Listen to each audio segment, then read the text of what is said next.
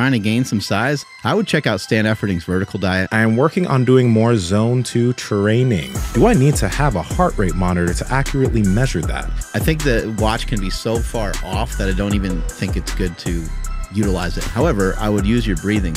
What did you suggest for anyone over 65 to add in some weight training? Get an app.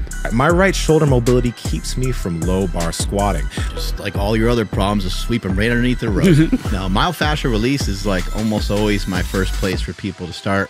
I have atrophy in a leg from a surgery years ago. How many more sets/reps should I do with the smaller leg? Instead of just trying to increase the amount of sets you're doing, just try to make sure the set quality is intense enough. There we go. And we're live. Oh my God. Yeah. You were saying, Mark, I'm sorry. Yeah. What's like the easiest body part to like bro out with somebody else, like just to train, where you think they, like if you were to say, a certain body part, they might be like, nah. But like, what's one where you can just convince just about anybody to go do it with you for a little bit? Yeah, I think it's pretty safe to say biceps, right? Because when you're a kid and everyone's like, oh, he's big and strong or whatever, like everybody goes to like flex their bicep, I feel like. And I think everybody wants bigger arms. I've not met one person that's like, nah, bro, bigger arms is just not cool. Yeah, so like if you're like walking through the office and you're like, hey, let's go hit a couple sets of biceps and triceps. 100% of the people will say yes. Yeah, everybody be like, okay. Probably won't really ask another question after that. No, not at all. I think back work's pretty good too, because it's like, it's just not, it's not a crazy commitment. But then if someone, see that you can get tricked though, because then if someone invites you to train some back and they're like, all right, let's start off with some bent over rows. You're like, what the hell? I was not expecting this to be like a real workout. I didn't know we were training herniated discs. Yeah, I didn't know we were like trying to get hurt. Yeah. Andrew, you know you're training herniated discs. That's what I think of when I think of bent over rows. Like, hey, what do you think about we start off with bent over rows? You're like, actually, look at that. I don't have the time that I thought I did. Today's lat pull down day, not bent over row day. Maybe next week or down the road. I think back you're always thinking like we get to like cheat with machines. Yeah, guys, join in. Let us know what the easiest thing to bro out is. What you dig. I love back though.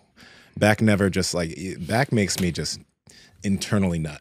It's just that. It's just like the first thing I want to go into the gym and do is just row and get a lat pump. It always feels good, and it feels good like the seated row or getting on a machine. Lat pull down always feels amazing. I started out probably nearly every workout I've ever done has probably started out with a lat pull down. I just gravitate towards it because I'm like, that's going to be that's my form of stretching right there. My favorite machine in my early 20s was like the hammer strength isolateral row. It's like that was if there's any machine that I would like honestly kind of go to the grave with, even though I love so many things, the hammer strength isolateral row has just like so much nostalgia with me and it.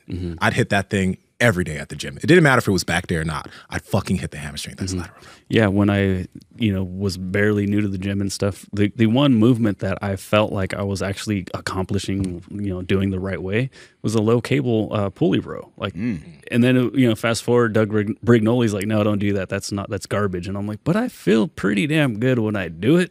So I still do it every now and again. But yeah, back day is amazing. That was like when you can start learning how to flex your lats, you feel like a freaking bodybuilder. Yeah, we got 62 people in here already. Heck yeah. God. You guys are fucking great. Thank By the way, you. we will answer your questions, guys. Hammer strength isolateral row, is that the one that's like in the gym? Yeah, we have one in the gym. But there's at all the 24s I went to. Yeah. But that's like the one. That's still the one. Yeah, that's by Prime, and it is fantastic. What are some of your thoughts, Nsima, about, like sometimes you might do a movement for bodybuilding purposes where you do it for hypertrophy. But I know nowadays you're doing a lot of stuff where the range of motion is different, because I remember you showing some rows before, and I think you shared something that I learned from like Charles Glass, where the elbows they don't really need to necessarily go back behind the body on a row to like build the lats. But do you have different thoughts on that now, or you just train things slightly differently now?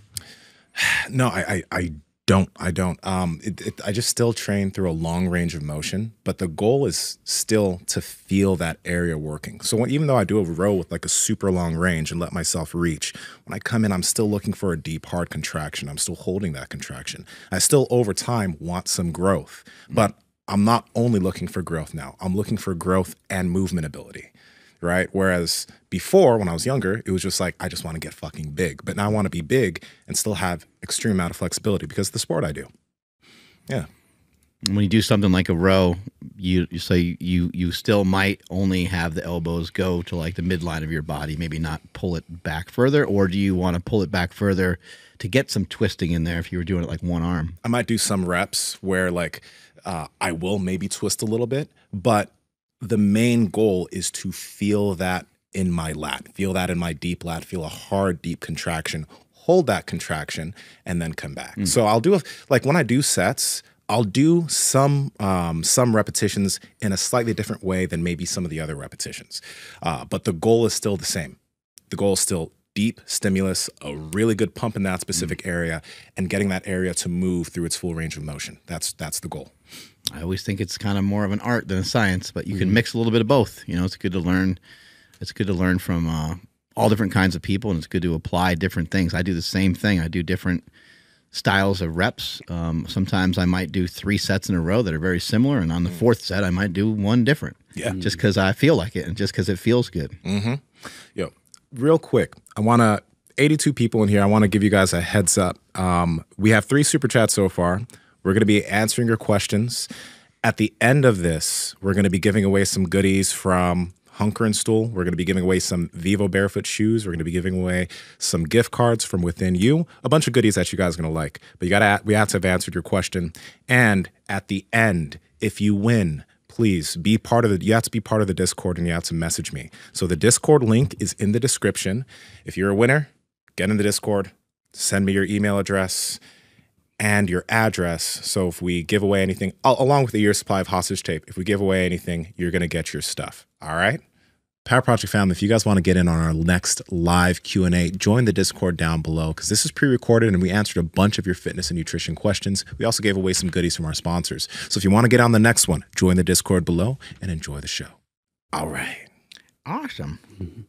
So I guess I'll start with some super chats because there's a few in here already. I think we have 3 super chats. And Gunpowder T, please. He's always, this guy won shit in the last 2 Q&As. Okay, so advice for skinny body type to gain thigh. To gain what? Size. I was like, what? Hold on. To gain Am size. I having a heart attack or something? Because I don't see 5 anywhere. I said 5.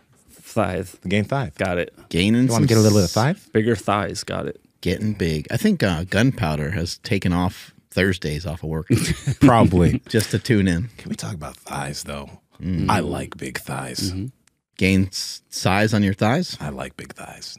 Chicken thighs. Chicken thighs. Yeah. But yeah, so yeah, guys, tips for gaining size from a skinny guy. Like Jay Cutler and Ronnie Coleman and those guys? Exactly. You like those thighs? That's the type of thigh I'm talking about. Yeah. Yeah, that leg stomp from Jay Cutler was something else, wasn't it? Yeah. Shit, trying to gain some size, I think, we need to eat properly, right? We're going to need to, like, it's not talked about enough, I don't think, is you probably need a little bit of a caloric surplus if you're trying to get big. It's going to be more difficult to gain size. Even if you're on maintenance calories, I think it's going to be it might be tough if you've been already training for a little while and you're not adding calories. I think it's going to make it more difficult. So I would check out Stan Efferding's vertical diet. I think it's one of the better diets out there in terms of like it encouraging people to like, actually eat their food. Rather than like there's a lot of diets out there where people are just eating less. There's like intermittent fasting. There's all kinds of stuff where people are trying to like lose body fat, but to get bigger, I would look at Stan Efferding's vertical diet, or I'd look into like a bodybuilding style diet, like a bulking thing. And when you do bulk, you don't need like a crazy excess of calories, but you do need some more. So that would be one thing to concentrate on. And then I would strength train. I'd say maybe get yourself involved in 5x5 or 3 sets of 5 or something like that on particular movements. Maybe some version of a bench, some version of a squat, some version of a deadlift. because I have found that you want to pick movements that you're going to be excited about. So you don't have to pick the movements I just mentioned, but I think it's important that you develop this idea of trying to get better at particular exercises and trying to get stronger in those exercises. And you're comparing those exercises 1 week to the next week and so on with similar form and technique. And so hopefully over time, your body will have adaptation to that. And as a result, you'll need to use more weight. And maybe you'll be able to do like a little bit more reps or more sets and those kinds of things. So to me, that's a great way to get big. And then you would still fill in the rest of your workout with volume and just, trying to hit those body parts the way that you normally would. Mm-hmm. And, we talk a lot about how to drop body fat, decreasing meal frequency, etc. But for a lot of skinny guys, one of their issues is eating enough food. They might not realize it, but they're not eating enough. So you want to maybe purposefully increase your frequency of eating, because if you have 2 or 3 meals in a day and you're trying to grow, sometimes you're not getting enough food in those meals. Like, I can put away a lot of food in 2 meals. If I wanted to, I could have 2,000 calorie meals. I've done that before. But that's because I can put food away. And if you're a person who has a problem putting away a lot of food in a meal, then you might want to have multiple meals through the day and increase your eating frequency, because if you increase your eating frequency, you'll find that you start to get a little bit hungrier more often, right? So that's something that can be helpful. I know our boy Kenny, I think we answered a question similar to this, and he said he used to blend food, like he blended chicken. If you want to go that far, you can, but that's your prerogative. Obviously, too, get on your recovery. If you're not getting enough sleep at night, your performance is going to be trash. We talk about sleep all the time, so that's super important. And I think it's you've mentioned, you're only as good as your recovery. So you got to take that shit seriously. Any person who's trying to grow, or any person that's an athlete, has to take their recovery seriously, because if you're not recovering well, if you're not taking advantage of that, then you're leaving a lot of gains on the table as far as growth is concerned. Mm-hmm. And then something that I've heard, I think the online coach recently had even mentioned it, you got to be prepared to get a little chubby. But in my case, so I'm, about 6 feet tall, we'll say, depending on what shoes I'm wearing. I was 165 pounds and still had a big belly. I still was I had a pot belly, right? I was chubby. And so when I'd hear people talking about skinny guys, as soon as they start to put on, a little bit of weight, they see the fat go up and they get scared and they want to go back down. And I'm like, well, shit, man, I'm already there and I haven't even started. So it's a little tricky, but what's going to happen is what happened for me is I went kind of for the body recomp, so my weight almost stayed the same, but the muscle development started coming. Yeah. And then another huge thing, well, 2 more huge things for me was, the fuel that I was putting in my body, it's oh no, I'm eating calories. I just want to get big or whatever it may be. But then, once I started hanging out with Mark, he would even tell me to not have protein shakes, just for the simple fact of this would hurt my stomach, because he knew how jacked up my stomach could get when I eat too much. It's going to take us too long for you to digest that protein, and you need to be able to eat frequently. Yes. So protein shakes are good. But what happened was I was kind of clearing out the room in my stomach for stuff like ground beef and rice, right? For more things that are going to help me fuel my goals. And then the other thing too, which is this is a whole nother podcast episode, was just what in your mind equals big, right? So when I used to think about this back in the day is when I was flooded with videos of C.T. Fletcher, Hodge twins, looking at these dudes that were really freaking big, and here's my skinny ass being yeah, I want to get big. But if I looked at who I am right now back then, I'd be that's big, that's sick, I want to be that. And I'm only 180 pounds, right? So getting into the setting a goal, I don't want to say an obtainable goal, but understanding what big for you means, because it's going to be different for everybody. So keeping that in mind, I think, is very important. Some people, 4 inches is fine. That's big. You know what I mean? And that can be big. Yeah. Right? If you know how to use it. But it's really about being 4.5 inches. That's huge. Massive. They can do that with a link in our description. Andrew, I think you brought up a really good point with the protein shake, and people do this with snacks as well. And this is why you got to kind of leave the snacks for the little kids maybe, and grow up and start to eat differently. If you're trying to be an athlete, trying to be stronger, trying to recomp, all these things, You're going to have to eat slightly differently. It doesn't mean you can't make room for snacks here and there. It doesn't mean you can't make room for treats here and there. But the best way to make the food that's in your refrigerator look unattractive is to have highly processed foods. Then when you have highly processed foods, anytime you open your fridge, you're going to be like, oh, we don't have anything. You're going to close it. And then you're going to end up in your pantry. And you're going to reach for chips or granola bars or candy bars or whatever other bullshit you have. You're either going to be looking in the pantry or in your freezer for ice cream and things like that. And that's the biggest mistake that I see people make broadly is they'll say, oh, I can't hit my protein. You know, I can't, man, I can't do 120 grams of protein a day, or I can't do 200 grams of protein a day. It's way too hard. But as soon as they start to subtract out some of the other stuff that they eat, then they're going to be hungrier for those proteins. So all good stuff to keep in mind to get big. Yep. All right, guys. One other thing. We're going to answer the super chats first, and everyone who's sending in super chats, fucking thank you. That's awesome. And we love everybody in here anyway, but we're going to answer the super chats first. Once we finish answering all the super chats. One guy gave us what, $1,000 at one time? That's crazy. I think so. Yeah. Thank you. That's wild. Yeah. But once we answer all the super chats, then we're going to get to the rest of the questions. And then if another super chat comes in, we're going to get to that first. So the next super chat, Leviathan Lifts. What is your guys' favorite lifting moments from 2023? That's interesting. Best lifting moment of 2023? I don't fucking know right now.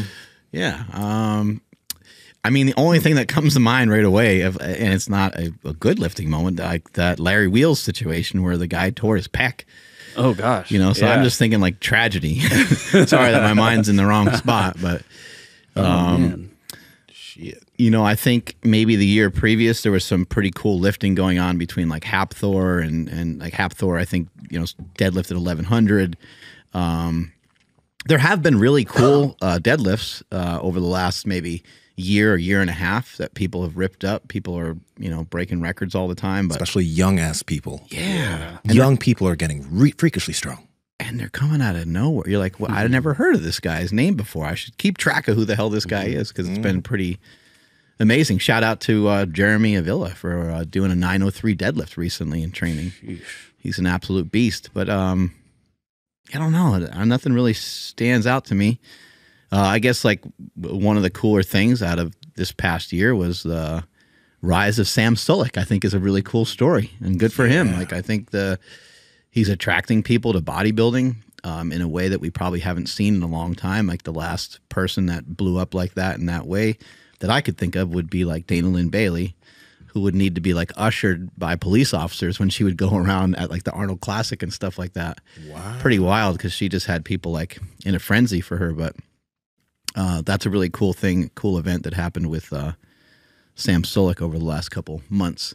There's Jeremy ripping up a 903-pound deadlift recently. Dude. Yeah. As far as lifting moments, honestly, I got nothing. If we're talking about personal best lifting moments, there have been a lot of cool stuff that have happened the past year, a lot of cool movement ability stuff that I've been working on, but nothing peak comes to mind. So honestly, I have no great insight for this question.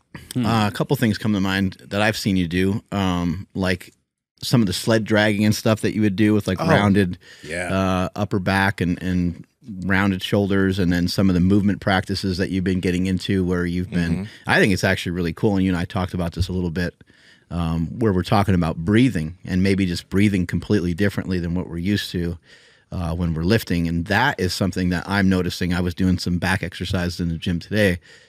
I noticed that, you know, when it gets difficult for me, I'll hold my breath, which I actually think is like, I think for like a muscular contraction and maybe for a pump, like maybe there's something to it. Like maybe because look, the veins come out more, right? And you see like if somebody's just rowing and they're just gradually going and they're just breathing normally, you're not going to see the muscles. They're not going to look the same way. The muscles won't look as angry. But if you kind of hold your breath, that will have a certain impact as well.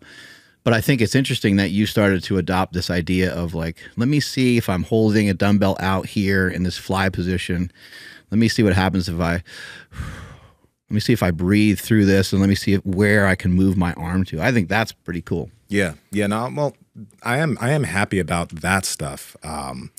you know, because like with grappling and jiu-jitsu, you have to be in a lot of compromised type of positions. So the main thing that I try to just focus on is how can I develop strength and learn how to maybe even relax with load in these positions, which has helped a lot with the way that I move.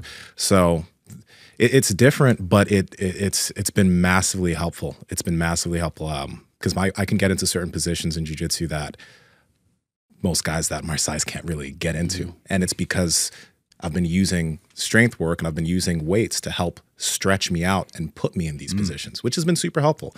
But like when you mentioned the holding the breath, that is, if you're fucking deadlifting 500, 600 pounds, you know what I mean? Like when you hold your breath, you maintain rigidity. And when you're doing those types of lifts, you want to maintain rigidity. But I'm trying to lift in a way that some movements I'm pretty rigid, but some movements I want to see how much I can get my body to like move, how much range of motion I can develop. I'm breathing differently picking up a fucking pillow while I'm sitting on my couch because I'm trying to like learn, you know, I'm trying to pay attention. I'm trying to be more mindful. Like, why am I holding my breath like this? Like I'll hold my breath like I'm going to lift 500 pounds and it's a pillow, you know? So I'll reach for it and I'll notice. And why am I doing that? Well, I probably hurt my back before, you know, or there's tightness. And so when I go to reach to like one side, you know, immediately the body's like, you usually brace for this, so let's brace. And so now I'm trying to learn something different. It sounds silly to go through some of these things, but I think these are like big improvements. I think these are big breakthroughs. The other thing that I see you do is you pay attention to like actually having markers of things that you're actually getting better at. I think in the beginning of the year, I would say like I didn't really see you jump rope much. And then now I see you jumping rope quite a bit. And then when I first saw you jumping rope, you looked like a normal beginner jumping rope, but now you're cruising through it pretty good. Yeah. I mean, it's, we talked about microdosing habits a lot. And the thing that I've found is that, and we all know this, if you can get yourself doing something a little bit every single day, you can really improve at that much faster than if like you have, okay, I'm going to try to jump rope for 10 minutes, 3 days a week during my workout. If you do it for 2 minutes a day, that shit adds up and the skill acquisition is actually very quick. And I think it's the same thing with certain movements like an ATG split squat. I'll do that movement multiple times a day without weight wherever I am because I noticed that like I didn't have the ankle mobility to do that well on one of my sides. So I was just like, okay, well, if I can get myself to just do this movement more often and make it a frequency thing rather than only during my workout, I can improve better. And that's a big habit now. Like I microdose different movements outside of the gym, and then in the gym, it helps a lot. And now you're trying to mess with like a one-arm hang or something, right? Yeah. I'm trying to hang every day. I'm probably going to try to get one of those base blocks. They have a big pull-up tower thing that you can have at home that has like a dip bar machine too. Obviously, we have the thing here, so I'm hanging on it every single day, but I want to be able to increase my frequency of hanging. So I want to get one of those for at home so that like if I'm around home, I can just hop up, hang for a little bit, get off, and work myself up to being able to hang off of one arm. Because if I can comfortably hang my 250-pound ass off of one arm and I can like do that, and then at some point I can fucking swing and shit, that will be very helpful for my shoulders. And I think everybody can try to adopt that. That's something that is going to be massively helpful for your shoulders and all that shit. So this guy asked a lifting question. I apologize that we're such pussies that we have to talk about jumping rope and hanging from a chin-up bar, but that's all we got over here. Andrew, you got anything that you're pretty pumped about that you worked on this year? Yeah, it's a little, I guess, corny or like Hallmark Channel type of vibes, but watching Nsima get his arm raised as he won Worlds, and then also my boy Chris, because I was like very involved with that, and watching both of them win at the same event was like definitely my favorite lifting moment because they got their arms lifted up. That's a little bit different, like I said, but other than that, yeah, I can't really think of any like one specific lifting moment. Yeah. Well, you did your first tournament this past year. Yeah. I mean, that's like... That was huge. Yeah. No, absolutely. Yeah. I know you didn't get the results you wanted, but at the same time, you did your first fucking martial arts tournament this year. Like last year.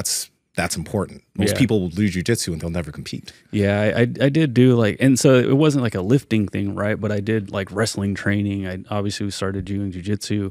And so I did a lot of things that I've never done before. And yeah, it was tough. It was a struggle, but it was definitely worth it.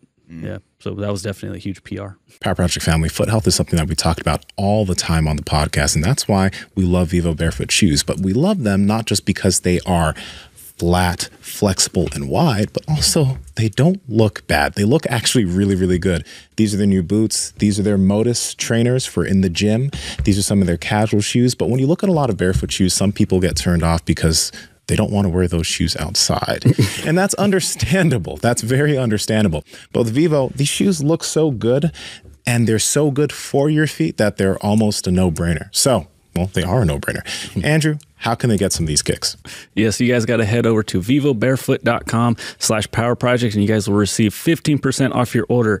Again, vivobarefoot.com/powerproject. Links in the description as well as the podcast show notes.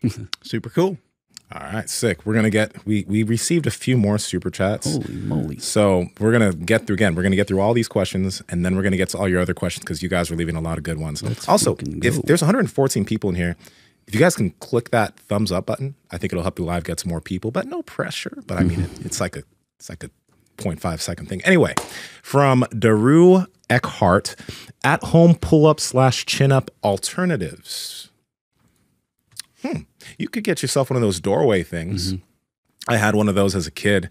I use that thing every day. I think that's like, it makes it, it makes you want to like step, you go in and out of a room and you can just do a few chins or a few pull-ups.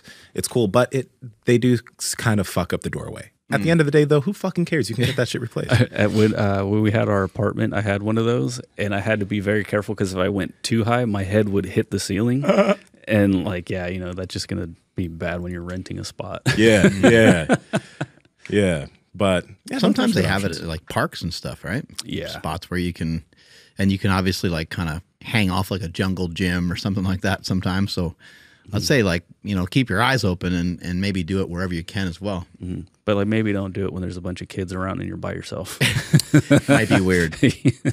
Have you guys, I don't know what's in your neighborhoods, but in my neighborhood, there's like a little jungle gym, not jungle gym, but there's like a, you know, a park thing. And then they have a rock wall where you can like rock climb on shit. I don't know if you guys have that near you, but that's pretty cool. I've seen a lot of stuff like that. I've seen like things you can exercise on. I've seen like, I don't know if you guys have seen this, but I've seen like weird elliptical trainer type things that you can use that have no electricity. There's sometimes like a thing that has like a bar and then you can like squat onto something. Like that's how you know you live in Davis, California. The shit's everywhere. Well, I saw this when I was in like Atlanta. Oh shit. Nice. Okay. Yeah, I saw this when I was with Big Mike, and Big Mike's like this park. This park has this you know, this around the track, it had all this stuff you can exercise off of and stuff like that. Yeah, in Elk Grove, they even have like a leg press type of looking thing. You just sit in a chair and it has like a spring. It can't be any more than like, I don't know, 25 pounds, but like it's there. Like it's always available, and you can just go sit down and hit out a couple of leg presses. That's Killer Mike, I meant to say. I said Big Mike. Oh, well, okay. I thought I was like, maybe he's somebody else. Yeah. All right. Well, if you guys don't know, Big Mike's a sick ass rapper. Run the Jewels. So Killer Mike. Killer Mike. See, we're doing it again. Yeah. Okay. All right. From Marshall Baker, super chat. I am working on doing more zone 2 training to increase my endurance for CrossFit / running. Do I need to have a heart rate monitor to accurately measure that? If so, what are affordable options? This guy doesn't know. Yeah, heart rate monitors are great. I use the app Morpheus. I like that a lot. Morpheus will also track like your HRV, and it gives you a lot of good feedback. And I believe in Joel Jameson. He's the one that created it, and I just think he's really intelligent. And so I believe in his product. I like it a lot. It's something that's helped me a lot with my VO2 max. But having said that, you don't really necessarily need that. Your watch is not going to give you the greatest accuracy. I don't even think I think the watch can be so far off that I don't even think it's good to utilize it at all for heart rate. However, I would use your breathing. Your breathing is a really good target. So at first in your training, maybe you're able to jog and run at like a decent pace with breathing in your nose and out your mouth. But I do think over time, it would be good to get into a practice of mainly nasal breathing. I actually more recently, I just made a post today about this, but more recently I sort of started over with my running. What? And I'm like, let me just let me just only nasal breathe. Like, no matter what speed I'm running, no matter what I'm trying to do, I'm only going to nasal breathe. And the only, if I need to switch because I'm in like danger or something, then I will. Like, I have got myself to a point where breathing's getting sketchy and like my legs are like a little weird. So I have had to breathe a little bit using my mouth as well. But what I'll do rather than like discontinue the nasal breathing is I'll just walk. And sometimes I've even had to like not only just walk, I've had to like stop, rest my arm on like a tree and just.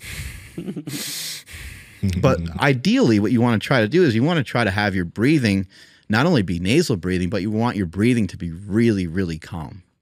So ultimately, I think it would be amazing to be able to run at a pretty fast pace. Like to see someone actually running, I don't know if anyone knows this, but like when you see someone and you're like, that guy's running, that's between 6 and 7 miles an hour.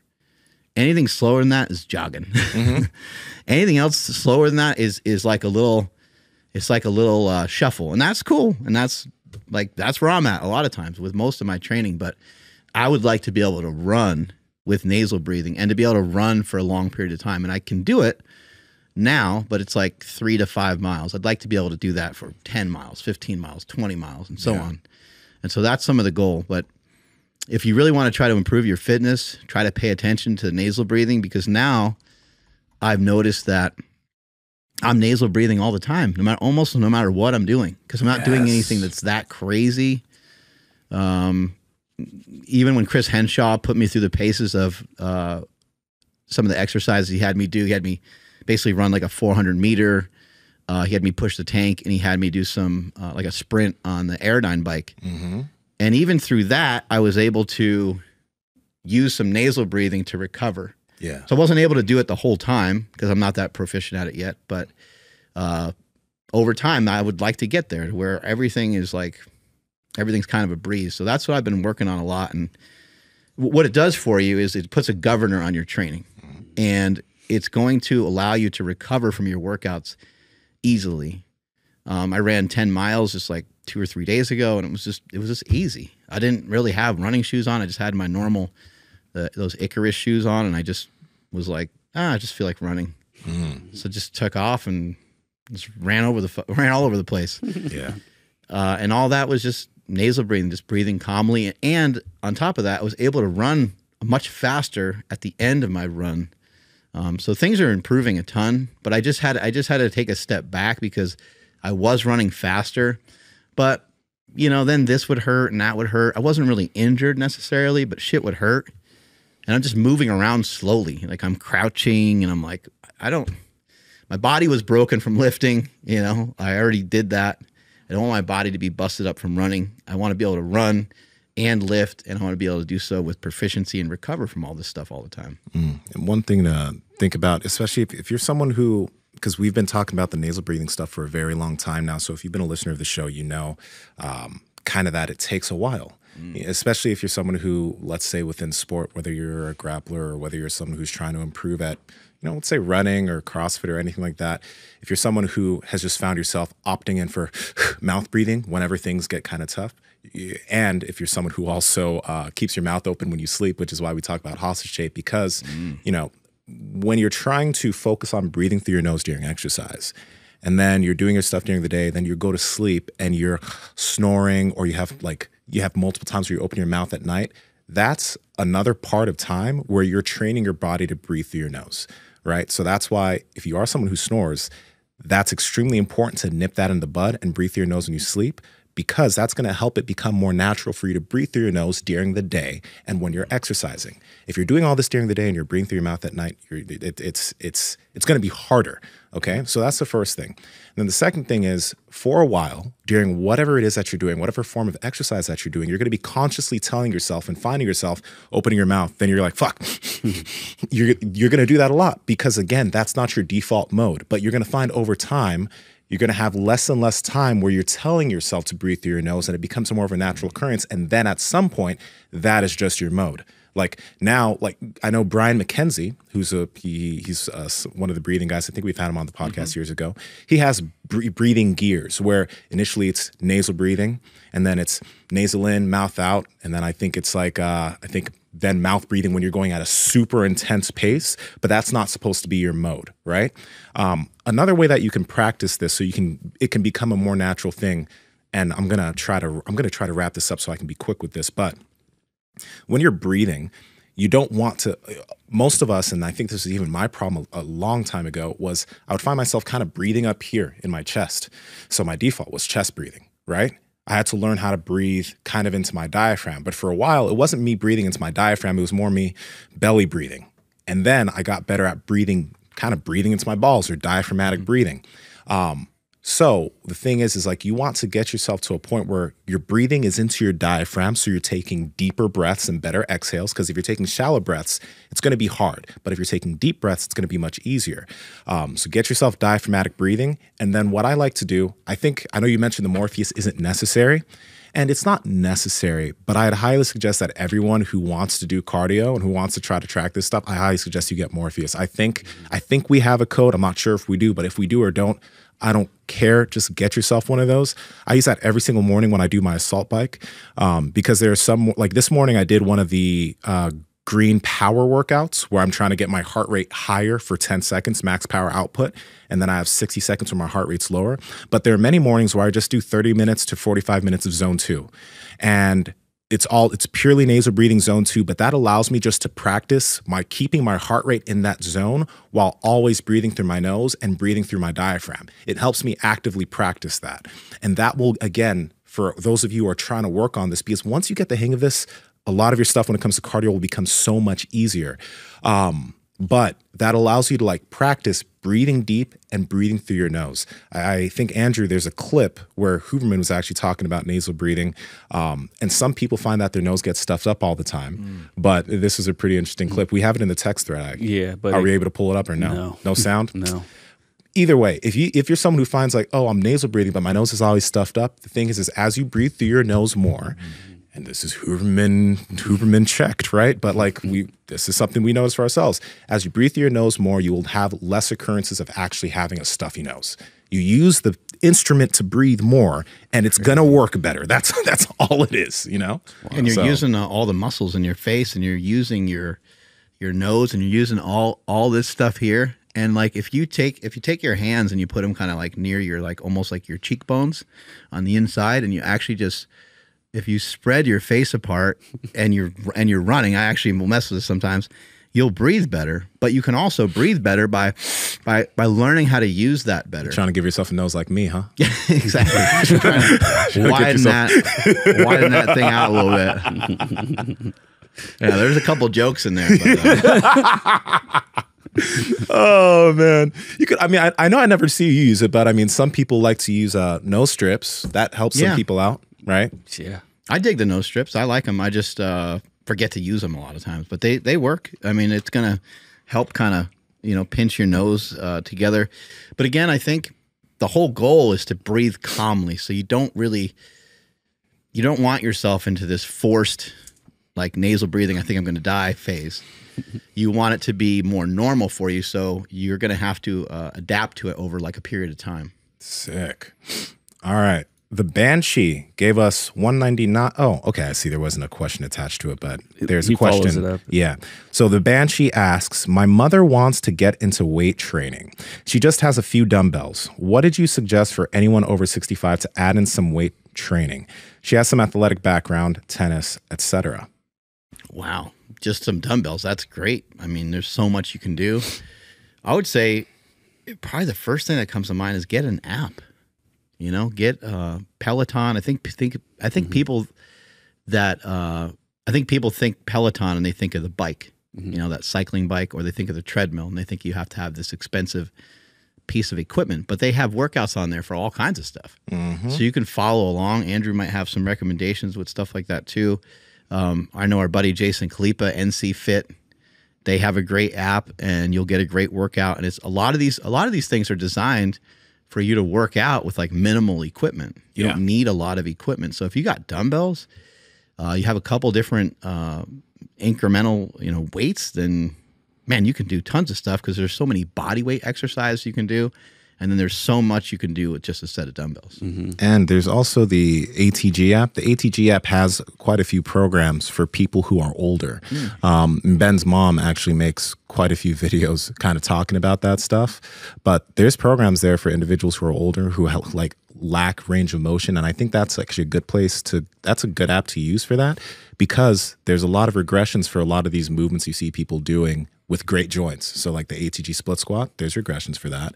All these movements that require a large range of motion, hey, there's some movements for that. So that's another place you could go. I forgot my train of thought. A hot woman just walked in the room. That's my girl, man. Now that's we're all my girl. screwed up. Fucking wearing her bodysuit too. Like fucking. Yeah, what is hell. she doing? Can't fucking escape that woman. No, I love her. I feel like everybody that's like kind of in fitness kind of went through the rite of passage, which started with P90X. Oh yeah. Freaking all. Did you guys do P90X? Yeah, absolutely. Yeah, Ab Ripper X. All I wanted was abs. But so that came from Beachbody, which is now Body, which I don't really like the transition because they're trying to make it like all inclusive. So like making it seem like the Beachbody isn't for everybody, and like, but your body is, or whatever it may be. With all that said, they have an entire library of workouts, and you pay like one yearly fee, and you have like a Netflix version, but of all workouts. And my wife does them all the time, and I look at those workouts, and I'm like, I don't want to sign up for that right now because that's a lot of work. But they have different options for. So like each program has a regression, right? They're like, okay, if you're here, then you follow this actor or this lifter, whatever it is in the video. If you're a step down, like, you can follow somebody on screen doing the movements.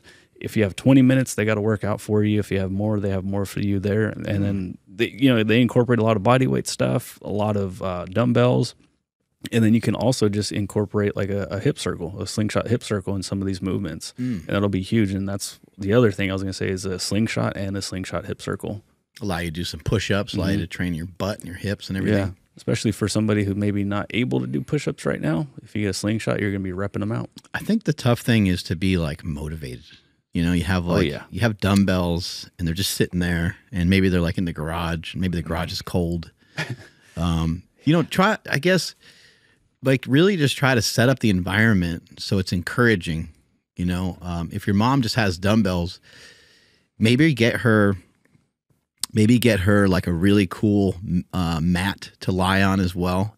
That's something that's really soft, like a Go mat from, again, I think Jason Kalipa created that. I think maybe they sell them on Rogue, but something much thicker than just like a yoga mat, because you want to have a setup that's like enticing. So maybe there's a couple other little things that are inexpensive that you could afford to get a hold of. That would be something that would inspire your mother to work out. Maybe even just a suggestion of, hey mom, let's take those dumbbells out of the garage and let's set them, if your mom watches the news in the morning, let's take those dumbbells.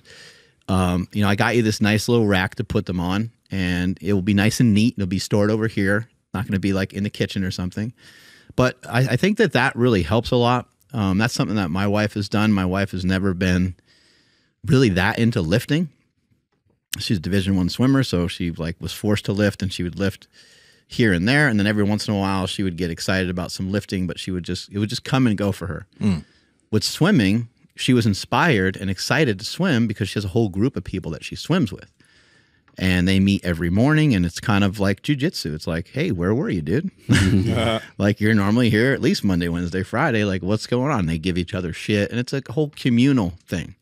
She doesn't have that with lifting. But more recently, she started to get into some of the Peloton workouts, and from there she got fired up, and so she bought a Peloton bike as well. But even before she had the bike, she started building some good consistency with the app. So you're gonna have to figure out, how can you get yourself motivated? Because dumbbells are great. We could sit here and say, hey, you can do all this stuff with dumbbells, and maybe the three of us, maybe we would do something with just dumbbells. But we have a much different setup than that to help inspire us and to help keep us fired up with training every day. All right. I think that question was good. The next question is from Matthew Summers. This is another super chat. And guys, again, we will get to the other questions. There's a lot of super chats to get through, though. So apologies, because I see a lot of great questions, but just can't get to them yet. And 116 people in here. So thank you, guys. Thank you, guys. All right. My right shoulder mobility keeps me from low bar squatting. I regained my mobility enough to hold the bar, but my right lat and scapula are larger than the left. Feels really uneven. Just like all your other problems, just sweep them right underneath the rug. Get yourself a giant cambered bar where the bar hangs down here, and then you don't have to worry about your mobility. Exactly. You never have to worry about it at all. Just keep getting stronger. Now, myofascial release is like almost always my first place for people to start. Secondarily, I think it's really important that people look into trying to find someone locally that's a body worker.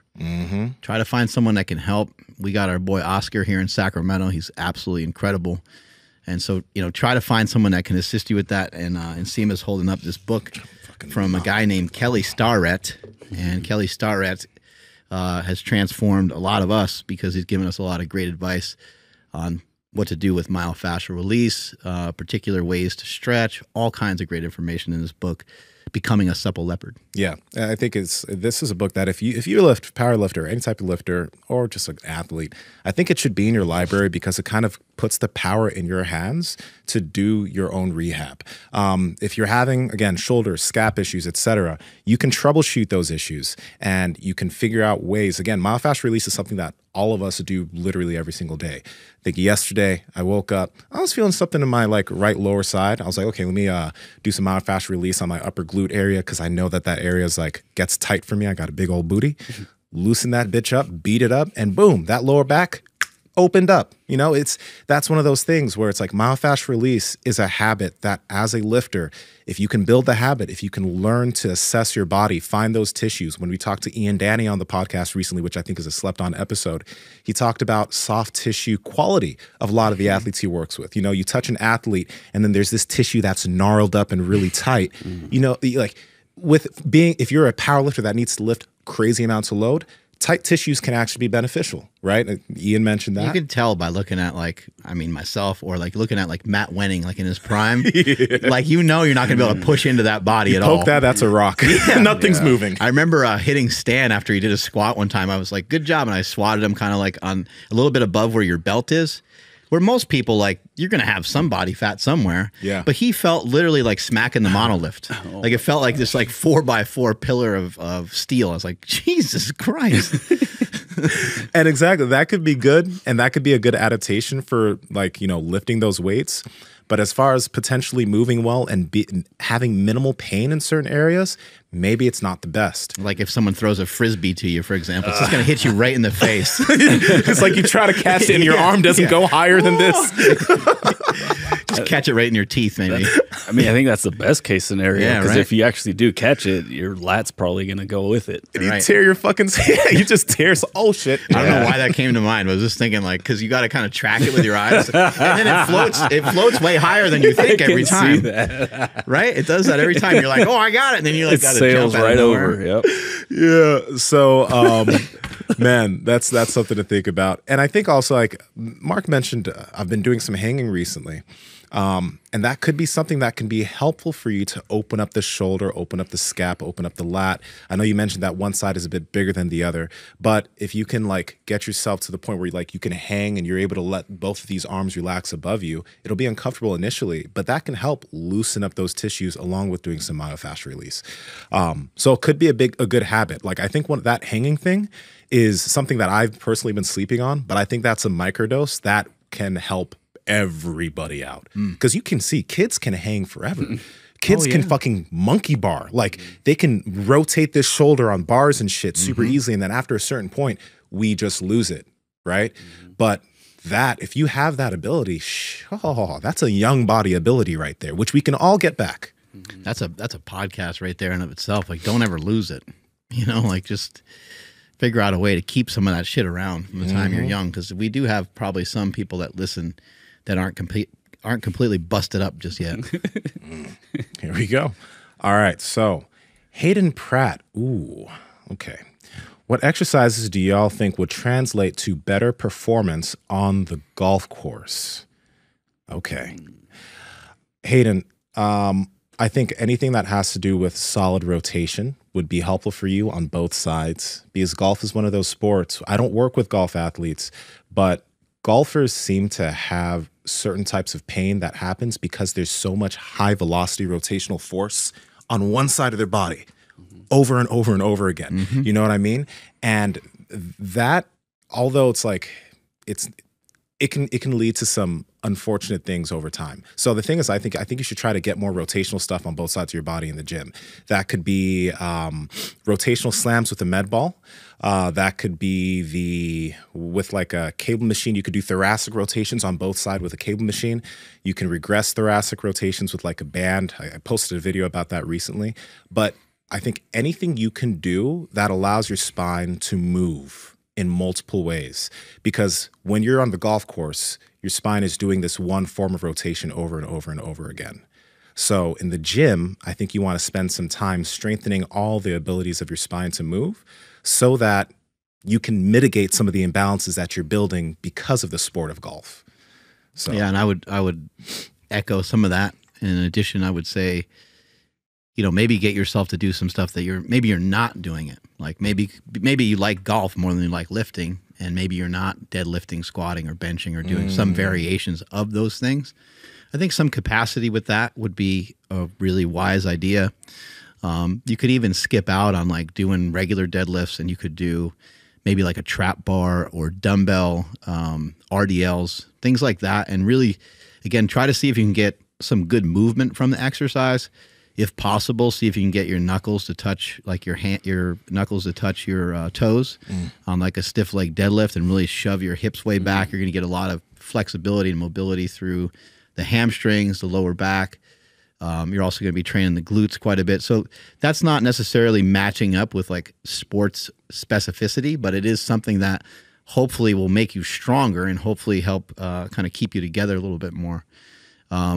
Things like one-arm dumbbell presses and stuff come to mind, because when you're coordinating movements like that, you have to have your hips have to be in alignment with all that. Your whole body has to be able to get into that. So maybe doing stuff that's maybe not just like a regular dumbbell overhead press. Maybe it's a kettlebell, doing things that are maybe just a little bit more unconventional. But those are some of the things that come to mind. I also think some tools that might be pretty beneficial. The first one would be maybe just getting yourself a rope. I think rope flow stuff could be crazy beneficial, just because some people are like, oh, the rope flow. But the thing is, it allows your spine, again, you're able to move around in different ways. And it gets kind of fun over some time. So I think it's like a bath for your spine. So I'd say get yourself a rope. One thing that's a little bit pricier, but I think could be beneficial for you, would be a paraball from Functional Patterns. The Functional Patterns paraball, it takes a little bit of a while to get the hang of it, and it's a little bit. That rope is pretty cool. It's a little safer. Yeah. So the rope that you can slam. Yeah, I have so if you look at the link in my bio on Instagram, I have a link for winding ropes, which is where I got my ropes, and that para rope. It's called a para rope. The reason why I think the para rope or the para ball is beneficial is because when you're working with that implement, it allows you to literally, you're working rotation and then slamming that implement into the ground. The para rope doesn't like bounce back, but the para ball, you can slam it into the ground, rotate your spine, slam it in the other direction. And there's a bunch of things. It's just you're working everything in a unit. You're working these rotational forces in a unit, and then you're handling that force back when you go in the other direction. So, the paraball is a little pricey, but I think it could be something you could use for a very long time and would be beneficial for your movement ability, but also your ability to create force with that implement. Maybe a mace or something like that might be a pretty cool idea. Get that mobility over your shoulders. I know a lot of golfers have, when you look at golfers, they have like elbow issues and back issues a lot. So you're going to just want to basically try to figure out how can you make your back and your elbows resilient. I think some of those suggestions from Nsima are excellent, because it has the whole body working together. And if you think about like, what do we do when our elbow hurts? We just focus on like the spot. Yeah. We just focus on the elbow, but you're like, I don't know how much sense that makes. I mean, sometimes it does make sense. Sometimes it makes sense to localize and to go after that spot. But why does that spot hurt? That spot hurts from your golf movement, which you got to kind of look at like what's in the chain that's weak, that's not working properly. it's probably not your elbow. Your elbow is just kind of along for the ride. Your hips are doing all the work in golf. And so you want to really try to be mindful of that. And that's where, like, again, we talk about myofascial release nonstop, but it might be wise to do some myofascial release on your hips, your back. Try to find some areas that are just kind of junked up and start to work through them. What about something like a almost like a bodybuilding movement, but like just training your obliques, like to try to get those stronger? Absolutely. I think some of this stuff can be great. I think that's where someone is going to kind of tweak their back, is that they're going to swing a golf club, and they're not going to, it's not like they're going to hit the ground. You know, it's not like an immediate injury. It's not like a football player, like, you know, tearing an ACL or something.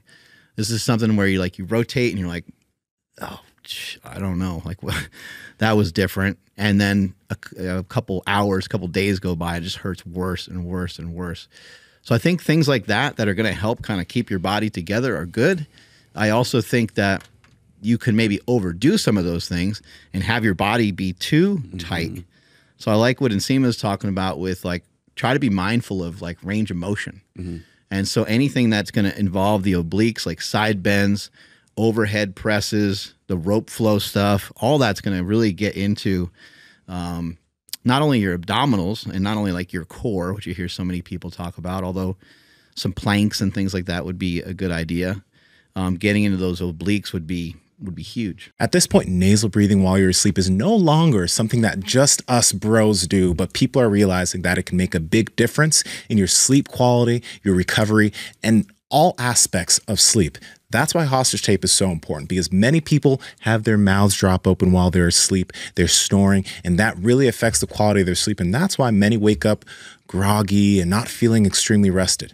Hostage tape will allow you to tape your mouth shut even if you have a beard. Us bearded folks can put the tape on and can be confident enough that when you wake up in the morning, the tape will still be on your mouth, which will help you breathe through your nose. And they also have nose strips if you're someone who struggles breathing through the nose. Those nose strips will help you open up your airway and breathe a little bit easier while you're asleep. How can they get their hands on some hostage tape? Yeah, you guys can head over to hostagetape.com/powerproject, where you guys can receive mouth tape and nose strips for an entire year for less than $1 a night. Again, hostagetape.com/powerproject. Links down in the description as well as the podcast show notes. Andrew, I just sent you a video from our guy. And this teapot movement's actually something that I'm going to be adding into my programming. But I think this is something that would be great for her to do. And you don't need sound here, but it's from our homie John Wellborn. And I actually, like, if you zoom, like, go a little farther. So cool. Teapots. You could do this with, like, a plate. I enjoy doing this, like, with a kettlebell and a band around the kettlebell for, like, a little bit of, you know, oscillation. But you notice, like, when he's going all the way down to that side, he's really reaching. So when you do these movements, use a load that you can use comfortably, but really let yourself reach, laterally flex that spine as far as you can in that direction. And don't go too heavy, because when you go too heavy, you're not going to be able to get the range of motion you're looking for, right? So like he does this. I think we can put a link for this video, but he does these teapots with multiple stances. And I was doing this. I'm like, wow, this is pretty fucking awesome. I like doing those with the cable machine. Yeah. And then what I was thinking was, as far as like oblique training or whatever, like something like a one-handed farmer carry, because it seems like with golf, there's so much force involved that sometimes like having good enough brakes for it all is like almost as important as like having enough force to get the club going. Our buddy Andy Triana, he coaches a lot of golfers, and he put me in contact with one of the better golf coaches in the world. So maybe we'll get that guy on the podcast and ask him some questions. But you may want to also reference, like, go check out Go Superbrain on Instagram and see if you can hit him up with a question. He's been training golfers for years. I know Dom Saladino, he also trains a lot of golfers. He trained Ryan Reynolds as well. He trains, like, you know, a lot of famous people, but he has a lot of history with training golfers. So you're probably going to find somebody, you know, follow some of these people on Instagram that are training people with proficiency in these sports. Sick. All right. Thanks for that question. That was a good question, Hayden. From another super chat from Vermidian. And again, guys, we're going to get to the other questions. We just got to get through all the super chats first. Can you guys talk a bit about distended muscle bellies? How does it happen? Why? What is it? Anything to be done to correct it? Thanks for all you do. The first thing that comes to mind is GH belly, but yeah, right. Yeah, like a distended abdomen. Sometimes people get like a hernia. In other cases, people, like bodybuilders, pro bodybuilders, they take too much growth hormone. There has been speculation too around maybe it's not just a growth hormone. Maybe it's a combination of the growth hormone and the signaling to eat and eat and eat. And these guys kind of train themselves to get themselves to a point where they can eat more and more. It's kind of the game for them is like, if I can make my metabolic rate crazy, like if I make my metabolic rate where I need like 5,000 calories a day, when I go on a cut, my body's going to be burning through fuel like crazy, and I'm going to get leaner each time. But I think that could also lead to it is that the stretching of the stomach may be happening a little too often. And there's one thing that's kind of tough about the distended muscle belly thing because most people, especially if you're someone who's like you're really focused on the way you look all the time. When you breathe, you're probably always flexing your abs, right? And that may look good, but that's fucking up your breathing, like really fucking up your ability to take a deep breath into your diaphragm, and because you want that area to extend, and you don't want to walk around with a fucking tight six-pack all the time. So the thing is like, I think some people, when they look at social, it fucks them up a little bit because they're like, okay, I need to keep my stomach flat too. But that's causing you a lot of issues, and you should be breathing into this area, and it should be expanding and contracting, So it's like, that's one of those things where it's like, I'm not sure if it's always distension for some people. Some people might just be breathing into that area. So that's one thing. Jill Miller has a lot of great information on breathing in general and on like, not so much like gut health from a nutritional standpoint, but gut health in the sense of like myofascial release. She has a lot of different balls that she sells that are like, some are softer and things like that you can actually kind of dig into some of those areas. So if the person asking the question is somebody that has they feel like they have a distended belly, there's all kinds of causes for it. I mean, you could have like lordosis. You could have, a curved spine.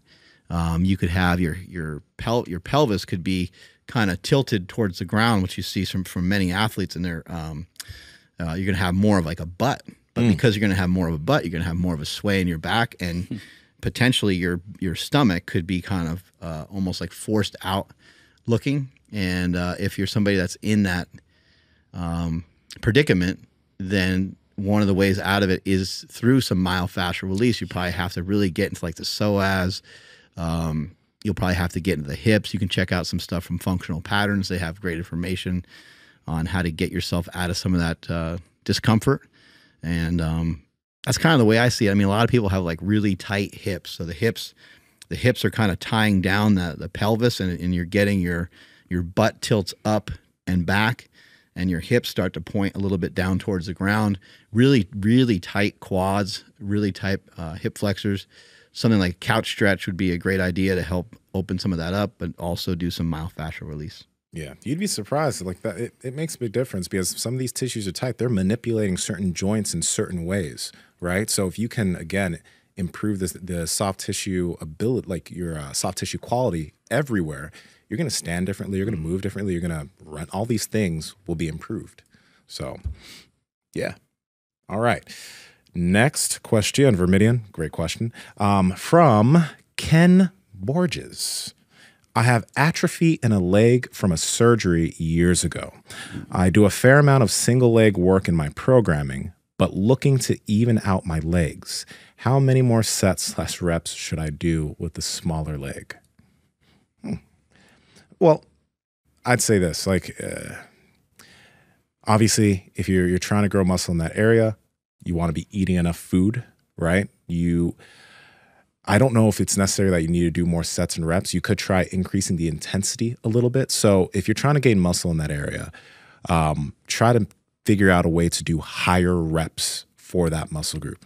8, 10, 15 quality reps, close to failure. And instead of just trying to increase like maybe the amount of sets you're doing, just try to make sure the set quality is intense enough, meaning that you do each set and it's like you're 2 reps shy of failure, 2 reps shy of true failure. That can be something beneficial. Yeah, that can be something beneficial along with trying to make sure you're eating enough food to actually grow. We had Joe Sullivan on the podcast, and he had pretty severe nerve damage from that squat accident that he went through when he went to squat the bar, and the bar couldn't handle the amount of weight that he was squatting, and it bent right around his neck, basically. And he had an issue with racking the weight and suffered some injuries from that. And he was still able to be proficient in deadlifting, still able to be proficient in squatting, but he just couldn't bench. Like his whole, like I think, left side kind of shut down. And again, he worked with our buddy Superbrain, and they started working through some ideas, and they utilized some nootropics. So you might want to look into utilizing some nootropics. Go back and listen to that podcast because Joe discussed it in detail. So that's the Power Project podcast with Joe Sullivan. Check some of that out because Joe has worked his way through that. And now he's benching like right around 500 pounds again. So sometimes I think this is a huge problem for a lot of people. You see it a lot with like calves, probably more so than just about anything else. Some will have like a big calf and then their other calf will just like not be there. And there's some sort of disconnect, I think, in the nerves. You could be walking slightly differently.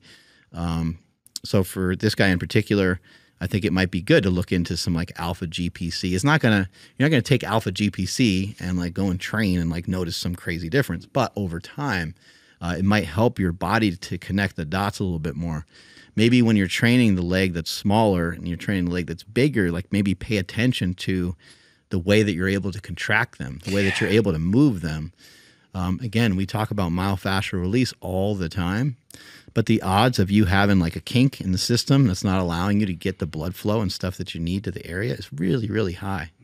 In fact, I'd almost guarantee it. You could probably take a ball or take something and put it in a certain area of your leg, and you go, oh my God, I had no idea that was like that. And that area is not getting the blood flow. It's not recovering the way it needs to. It's not able to keep up. I mean, pay attention to your walk, pay attention to the way you stand. You might shift your weight one way or the other, but we all do. So that shouldn't really cause that big of an imbalance like that. So something else is probably at play.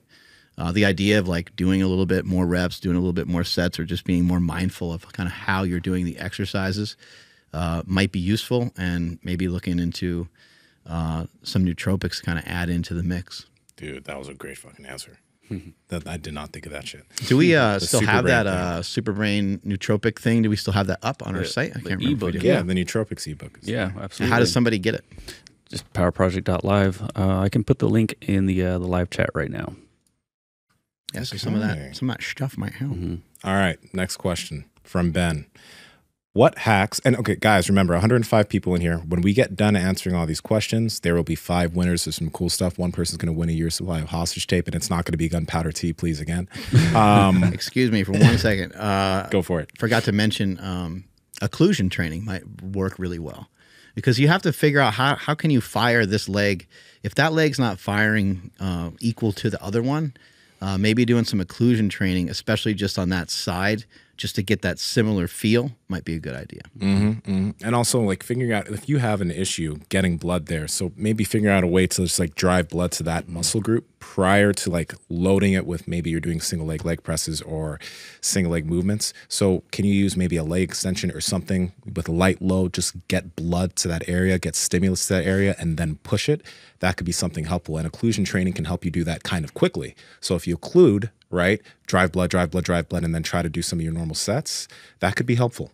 And one thing too, I know you mentioned the stuff from Andy Triana, like there's going to be good stuff there, but also I don't know if you are already doing this, you might already be, but try to just be super mindful about how your reps are feeling. Because some people, when they train, and this might not be you, but I see some people when they're training, they're going through the motions of the movement, like you said, rather than like really feeling that area doing the work. And if you make certain adjustments of the way your body is seated or whatever, and you're pushing with that foot, you might be able to feel it more. So really pay attention to what you feel during the movement and try to adjust yourself so you're feeling that quad or that hamstring, etc., doing the movement of, or doing the work of the movement. So, all right. Now, from Ben, what hacks do you guys use to get through a cutting phase? I think this is where you can utilize some volume to your advantage and protein.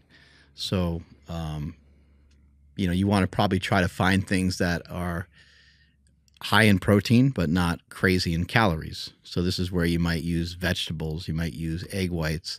I'm not saying like all egg whites, but maybe you do 2 or 3 whole eggs and you do like 2 or 3 egg whites on top of that. That way your meal is much larger, but you really didn't add that much calories to it. When you're thinking about vegetables, vegetables don't really add that much from a calorie standpoint. Spinach might not be the easiest thing to eat raw. You can maybe just cook it like a tiny bit and try to eat some of that.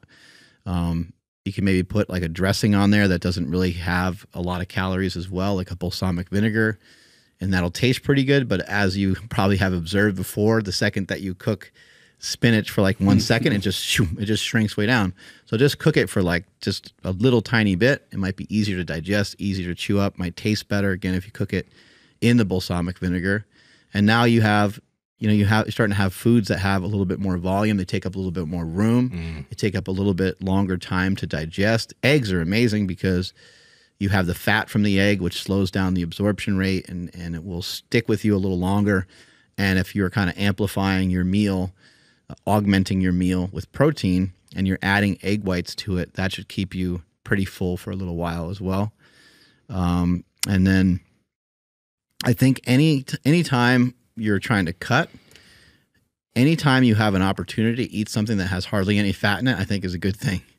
Again, you don't want to be like way against having fat calories. It's just that the fat calories tend to add up really quickly.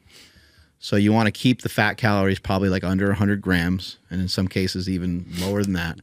But you do want to make sure you don't submarine your fat calories so much that you run into like hormone issues and things like that. But berries, apples, there's 000 yogurt, there's, you know, like low-fat cottage cheese. These are all things you can eat the shit out of these things almost all day. Protein shake, curb your appetite a little bit, but like not insanely well, unless you get a Ninja Creamy. Get a Ninja Creamy and you make some of those ice cream things. Those are pretty full. You dump some Bubs collagen in there. It will kind of thicken it up a little bit. And again, that's going to add volume, going to add protein, and it's going to really help to drive down your hunger quite a bit. And then there's also, Mark mentioned lower fats. If you are someone who's on a lower fat diet, Good Life Proteins has Piedmontese on their website along with a lot of other meats.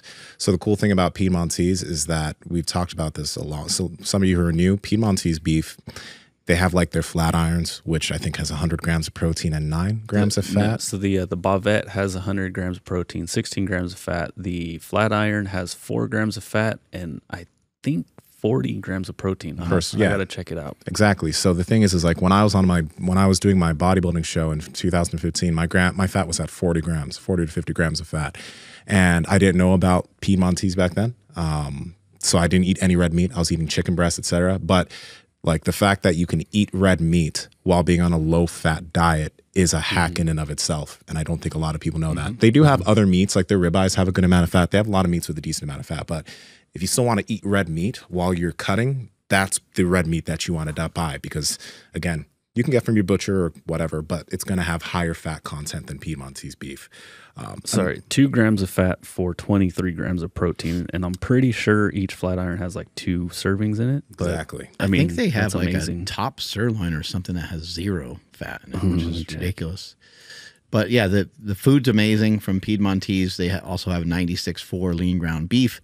You can also check out some stuff on the website.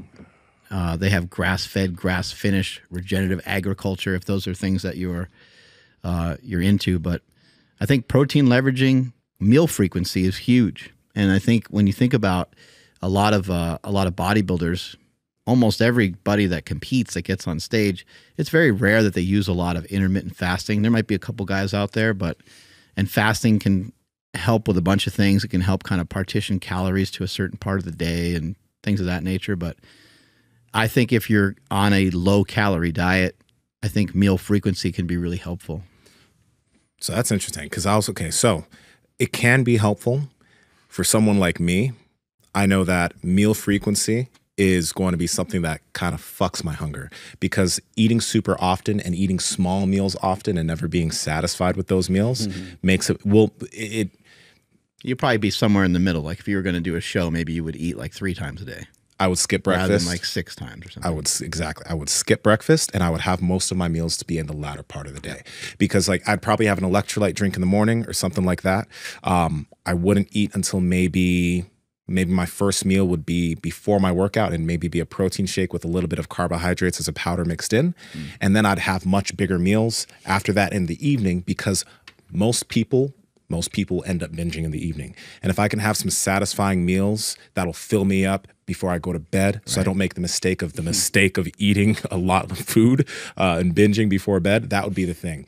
The thing is like, I think maybe not many bodybuilders do fasting because when people think about fasting, they think about like, biohackers and cutting and it's not beneficial for et cetera. But if you're getting in the amount of protein that you need to get in and you're still having somewhat frequent meals, you're going to maintain muscle, but you're going to have, I believe you'll have better control over your hunger.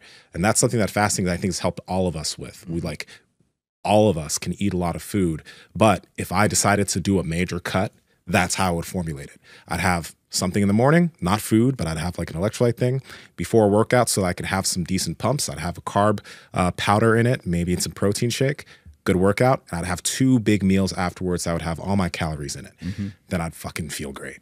Yeah, I would probably do the same just because I think that when you have these tiny meals, it can make you really hungry. Oh my God, it's it can frustrating. make you super hungry. But if you look at most of these guys, you look at like even a Chris Bumstead and a lot of these guys, they'll say they don't fast. You know, we have all these arguments about like fasting and not fasting and so on, but basically everyone does a very similar thing.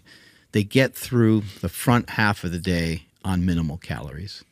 I've seen it from just about anybody you can think of. I've seen it from Nick Bare to just about anybody. They get through a portion of the day with like minimal calories, and then they normally, out of convenience, kind of stack their calories later in the day. And so whether you're like completely fast or whether you have a tiny like meal in the morning or whatever it might be, I think that makes probably the most sense is to have. But I still think you're going to probably land on having a couple meals as opposed to like just only doing 1 meal a day or only doing 2 meals a day with fasting. I think bodybuilding purposes, like you might be shooting yourself in the foot. At a certain point, it might be better to have a little bit better glucose levels. It might be better to have amino acids flowing through your body a little bit more. But all the fasting stuff has just gotten to be pretty crazy because, you know, we think if someone doesn't eat for like 4 or 5 hours that it's fasting. And it's not really, it's garbage, you know, like somebody slept for 8 hours and then for 4 hours in the morning, they don't eat. And then we kind of consider that fasting, but I don't really consider that to be fasting. When someone starts to get into like, you know, going through like a huge portion of the day, 16, 18 hours and stuff, that's when I would say that's fasting. And I don't personally believe that that's amazing for bodybuilding necessarily. I would probably do something slightly different just to make sure I'm not breaking down some muscle tissue. There we go. Yeah, and then Nsima had mentioned an electrolyte drink, but also just keeping yourself busy, right? Go for a walk, do something so that way you're not just at home sitting there thinking about eating. Yeah, get busy. Jerk off here and there. Yeah, take a nap. On the topic of jerking off, Crazed Corgi asks, my front right delt is small. Beat your meat more because your delt is worked. Yeah, it's going to get... I'm getting a delt pump right now. Maybe Shit. he's using the other arm, and that's why. Switch it up, baby. Yeah, you gotta be a switch hitter. Switch it up. All right, so that's one thing. But my front right delt is small. What is the best way to get a lagging muscle to get the same as the other side? Maybe you're onto something, Andrew. I've been working on it for several months. Thanks. These questions today are tricky, I got to say. Again, I would just... The stuff that we recommended to the guy with the lopsided leg.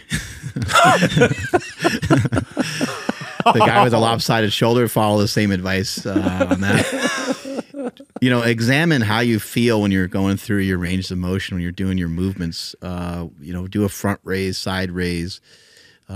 do some various movement and see, like, I would imagine that on one side, your shoulder range of motion is probably different than the other, and that's causing the imbalance. I think it's kind of cool that you've noticed the imbalance. That's kind of neat, because a lot of times people don't really notice that, and they keep training and it gets worse and worse. But yeah, really try to feel when you're doing the exercises, like kind of go inside the muscle and see what you're feeling. Like, do you feel the right side way more than the left side? And if that's the case, then you might have to figure out ways to kind of pre-exhaust one side, or you might have to figure out a way to strengthen the one side. I always found that, like, for me personally, like, lateral raises is like just a great way to just blast like tons of blood into that area. So that might be something to mess with. And then also some like unilateral stuff, like dumbbell presses and things like that, where you don't have just like a fixed barbell. You know, maybe you've been benching for a while and maybe you bench a little crooked, or maybe one arm is ahead of the other when you're bench pressing. So just be really mindful of that. You know, ask your training partner, ask someone to kind of watch or film some of the lifting. And is one elbow like lower than the other, or one higher than the other? There's probably some discrepancies going on with your training a little bit. Exactly. To expand on that, because that was what I was going to mention, for anybody who is trying to work on a lagging body part, things like bench pressing is great, like hamstring curl machine is great, but if you can do single arm versions of these movements, you can, that helps a ton. Because, for example, when people are doing lying hamstring curls with both legs, they might not realize it, but there's one leg that's doing a little bit more work than the other. For most people, there's always one leg that's doing a little bit more work than the other. That's why, like, forever, I'd always get on that machine and I would do single leg on both sides. I would do single leg hamstring curls, because I knew that if I could do this load on this side and this load on this side, at least these two places are getting that work done. So with pressing, you know, you want to figure out ways that you can isolate that side and put the volume in that area. It could be with cables, it could be with dumbbell pressing, etc. And then also, I mean, the other guy did mention it for his leg, but if you haven't, you could maybe see if you can increase frequency. So if you're working that area once a week, twice a week, if you're working it twice a week, maybe try 3 times a week, and just try to get a good amount of volume there, space it out. That might be beneficial for you. I've seen also, it seems like when people work their lats and when they work their rear delt, it seems to push the shoulder out more, makes the shoulder pop more. I think the best example is our buddy Kenny Williams. He just has a jacked back and he's got some rear delts on him. Stan Efferding was kind of the same way. When Stan was like squatting, he just had this like perfect rear delt to be able to rest the barbell on. And so, you know, see if you can get your kind of work your shoulder in like a 3D manner where you're kind of working around the whole thing. Sick. All right, guys, I think we're almost done answering all the super chats. There's 2 more super chats, and then I'm going to try to go back up and we'll get to more questions. So thanks for all these super chats, guys. Appreciate y'all. Now, from John Clemier, this will be a quick one. I had a dream I had sick Liver King abs. Is that doable? Mark, you've seen him in person. He had a dream he had Liver King abs? Yes, he did. That's amazing. I think, you know, people's, their stomachs are quite a bit different. You know, whenever I've helped somebody get abs, you know, I've always been like, oh, that's interesting. Like, everyone's abs seem to look way different. It's an interesting thing. It's like, oh, I didn't know that was under there that way. And so I think some people just have deeper kind of cuts than others. And so I would say, you know, the first thing is to, like, you know, work on just trying to get leaner, and you'll see your abs, maybe train them, work them, do some sit-ups, do some movements that, you know, are targeting a little bit of like hypertrophy in the area. You don't have to do a ton of work for them, I don't believe, because they get worked kind of doing everything. And the best way to see them is through your diet. But a little bit of training for them, I think, will go a long way. And I personally just wouldn't really worry about what someone else's abs look like. I would just be more concerned about getting yourself leaner and working on that over time and seeing what you end up with. There we go. That's all I got on that one. I can just add real quick, because like I just know I didn't understand like how the abs even like worked. Like why, how come that dude has like a 10 pack and this person's working their ass off and they only got like, you can see like 4, It's because like that muscle is just like technically like one big sheet, and it's got that cords and stuff kind of going in between that, which makes it turn into a quote six pack or not. But all these exercises, you know, you can, you know, I guess technically you could try to flex like your upper or your lower, but like most, if not all exercises just do the exact same thing. So just find whatever exercises that you enjoy doing the most, that you feel the most benefit from, and focus on those, because if it's a leg lift or a crunch or whatever, it's all just accomplishing the exact same thing. Yeah, and if you also want to pay for some sculpting, you can do that. Yeah. There we go.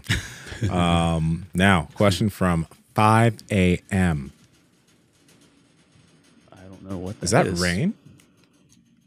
I think somebody's walking on the roof. Oh, okay. Scare the shit out of me. Yeah, that's good. 5 a.m. Probably the government trying to sneak in on our podcast. Hypertrophy cues / tips for leg exercises. Hypertrophy for the legs? Hypertrophy A lot for of legs. questions for the legs today. Yeah, I like this. I'm happy that people want to build some big thickies. Yeah, one of my favorite things is to pull the sled. Love pulling the sled. So I'd pull the sled, I think, for some distance here and there would be cool. If that's too time consuming for somebody, then you could just do some heavy sled drags forward and backwards. I think it's a great way to slap on some muscle to the entire leg, you know, rather than just the quads, rather than just the hammies. We got quads, hammies being worked, your calves, your shins, your butt, like everything's getting worked with the sled. So pushing or pulling on a sled is one of my favorites. You can check out the Stealth Sled on markbellslingshot.com.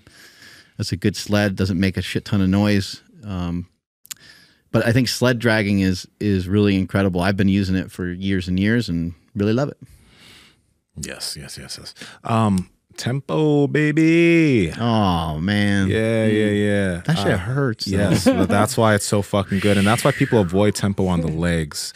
So like, you know, when you're doing a leg press or when you're doing some of these movements, like let's see. Even a squat, like a 5 count on the way down can be, man. Let's think about something like a leg extension. I think is simple, right? So you'll maybe a 1 second up, 2 second hold at the top contraction, 2 seconds down, and then a 1 second pause at the bottom. So that's a 1-2-2-1 tempo. But thinking of ways to enhance the stimulus that you're getting in some of these movements, I think is going to be super beneficial. Most people, when they do leg exercises, especially when they're doing leg exercises for hypertrophy, it's painful, so they do fast repetitions so that they can get through the set as fast as possible so they don't feel that fucking burn in that tissue. But we want stimulus and we want to get close to muscular failure, right? So if you're doing something for like 8 reps or 10 reps or 12 reps, think about the movement you're doing. Let's say that you're doing a squat, right? Do a 2 second de-eccentric, so 2 seconds down, maybe like be at the bottom, like for maybe a 2-2, come up for 2 seconds, and then a 0 at the top. If you slow things down, you're going to start to feel that area work a lot. And if you can work through that, I think that's something that will help a lot of people get bigger legs and get bigger muscles everywhere, if you could take that concept everywhere, because now you're not avoiding that burn. You're not avoiding that stimulus that you're getting in that area. You're working with it, you're working through it, and you're working through it with a full range of motion. I think tempo's a big hack for a lot of people to get bigger, but tempo hurts. So most people go through the motions of the lift, get their 8 or 10 reps done, and then they're like, cool, let's call it a day. Work tempo into your lifts so that you can feel these muscles working, engaging. And that's going to be something that I think can take you very far as you can learn to deal with that pain, that muscular pain. If you were consulting this guy, if you were helping him, would you suggest that he's like at least at maintenance calories? Oh, it's kind of hard. Like it's a little harder to make something out of nothing sometimes, right? Maintenance or surplus. And before your leg days, maybe have a little bit. You don't even need to be, you don't have to be at a surplus, but it's not a bad idea. But before your harder workout days, eat a bit more food the day before. And we're just talking about like 200 to 500 calories, somewhere in that range. That'd be crazy. It doesn't have to be crazy, but if you're going to have a leg day the next day, this is what I did all the time. My leg days were always they're the hardest days for me. So I'd always eat a lot of food the day before because that always helped me perform better on leg days. And that's the same kind of concept I keep in mind now. Whether it's I'm getting ready for a jiu-jitsu tournament, whether I know I'm going to have a tough day of training because I'll be doing jiu-jitsu and lifting on a certain day, I'll eat a little bit more the day before because I know that I'm going to feel good. I'm going to be fueled for the performance I have the next day.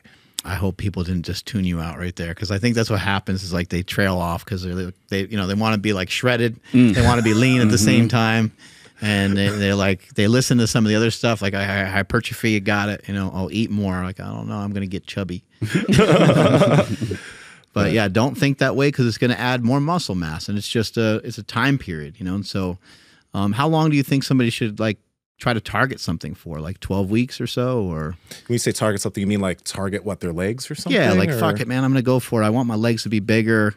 You just go for it for what, 8 weeks, 12 weeks, maybe for the whole year. You're trying to like actually like grow your legs. I guess it depends on what you're doing. If you're trying to grill something, you're going to be focusing. Well, if you're usually, because he's focused on legs, right? But he probably also wants everything to get bigger. So you could have some training cycles that you're working more volume on your legs, and then maybe your next whatever, if you're someone who does your programming, if you do programming in that way, maybe your next cycle isn't as crazy in the legs, but it's still a good enough stimulus. If you're trying to grow, then you could have sprints of higher volume, but you still need to be hitting that consistently through the year. There's never a point where you're not going to be working your legs. Right. You're not going to like do something hard for 12 weeks and then you're not working legs for another 12 weeks. Like you're going to continue, right? So, but what you mentioned was great. Like you can have a training cycle where it's like, I'm going to hit legs harder, because when I was working with bodybuilders and when they come off a stage and then the judge would be like, okay, your lats need to be bigger, your shoulders need to be bigger. We would have training cycles where like, okay, we're hitting way more shoulder volume. Either it's more volume or more frequency on the shoulders for this training cycle. And then we're going to back off the next training cycle, just because you can't maintain that volume forever. It might get boring and shit too. You'll get fucking beat. Though that area will get, but that will actually help kind of spur that area to have more growth. So that's also a very good thing to do. Yeah, I think stuff that's helped me over the years was just going in different ranges of motion. So sometimes I'd do stuff partial range of motion because it allowed me to handle more weight. So something like a deadlift in a rack, or using like using the wagon wheels, movements like that, where the movements partial range of motion, allowing me to handle a lot more weight. And then also doing things like box squats where, the height of the box might be like at parallel or even slightly above parallel. But other times, doing full range of motion on something like a leg press, on something like a belt squat. Some of the things that are like a little easier for me to do full range of motion on, they feel safer to me to do full range of motion on. And also like on those days, like just giving myself the kind of space and grace to not put a ton of weight on there, which sometimes can be hard for people, because the goal sometimes is not the amount of weight. Sometimes the goal is the reps. Sometimes the goal is how you do the exercise. Sometimes the goal is the range of motion. So all that was really helpful for me. And I gotta say, we said this multiple times, but I mean, it's gonna come up again. Myofascial release, man. Because like, especially when you work legs over and over really, really hard, you develop a lot of tightness in certain areas. Like, and don't neglect your adductors and your groin area, because especially as you're working quads, hamstrings, this inner thigh area just becomes very underdeveloped versus your quads and your hamstrings. And that's not good. So in the gyms, you can use your good girl, bad girl machine. That's a good thing to do. I've also talked about like groin stuff on my Instagram. You can add that stuff in, but don't neglect that. Don't neglect your adductors, your inner thighs, your groin, because for most people that ends up being very weak, because they've always been focusing on legs and they've been missing this inner part of their legs that has crazy amounts of use as far as its function. And when you're posing on stage, when you have like that area can hypertrophy, your sartorius, those inner thighs, your quads will look even bigger because your inner thigh area is larger. So that'll help you have more substantial looking legs. So don't neglect that. Sumo deadlifting, you got wide stance squats, like all that stuff. Really target that area. And just in general, for anybody listening to this that is looking to grow any muscle, there's like some laws to hypertrophy. There's some like rules, and you want to probably be within 40 to 60 seconds time under tension. So that means you're set. That's usually why 10 to 12 reps is prescribed, because it takes X amount of time to do that. So when you do your reps, you're not like going like hell, like a million miles an hour. That's not going to really get the desired result that you're looking for. Normally you do 2 to 3 sets of 2 to 3 exercises 2 to 3 times per week to target a specific area. And maybe it's a little bit more than that for somebody.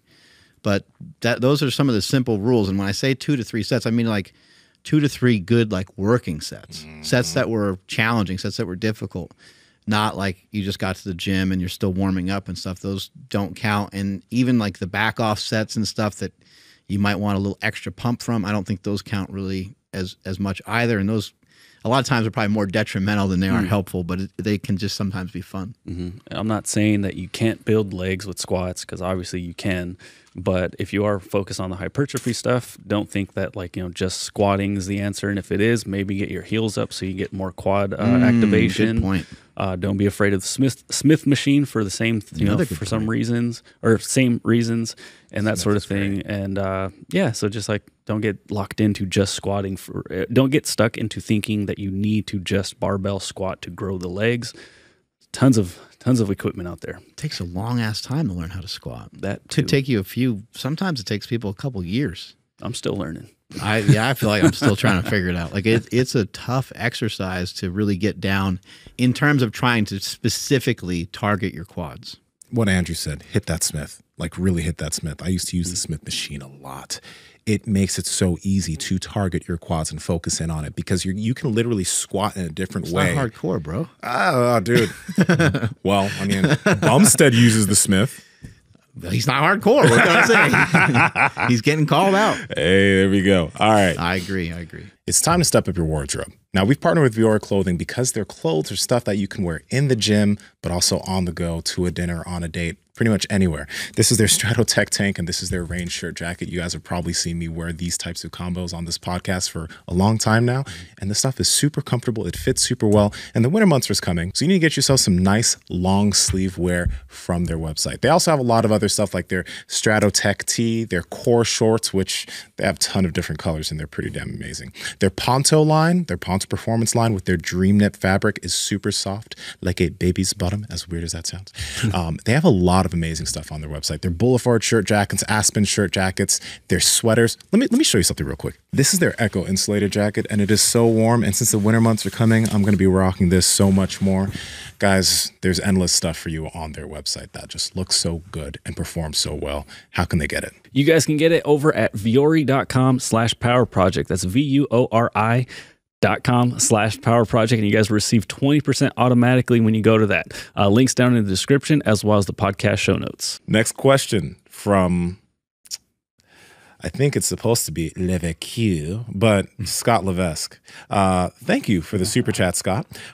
And if I said your name incorrectly, I'm not sure what it's supposed to be, dude. I don't know. What's your thoughts on peptides and using them? I don't know why you're looking at me.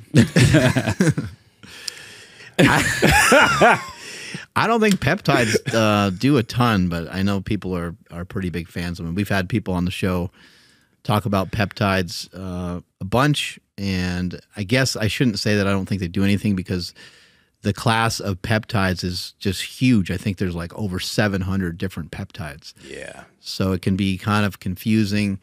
But some of these ones that they'll tell you that it will help increase growth hormone and stuff, I don't really think they're that effective. There are peptides that are really effective. I mean, Ozempic is a peptide, and that is helping a lot of people that really need it. It's helping a lot of people lose weight, and it's changing some people's lives. I would just say, research the stuff, pay attention to it.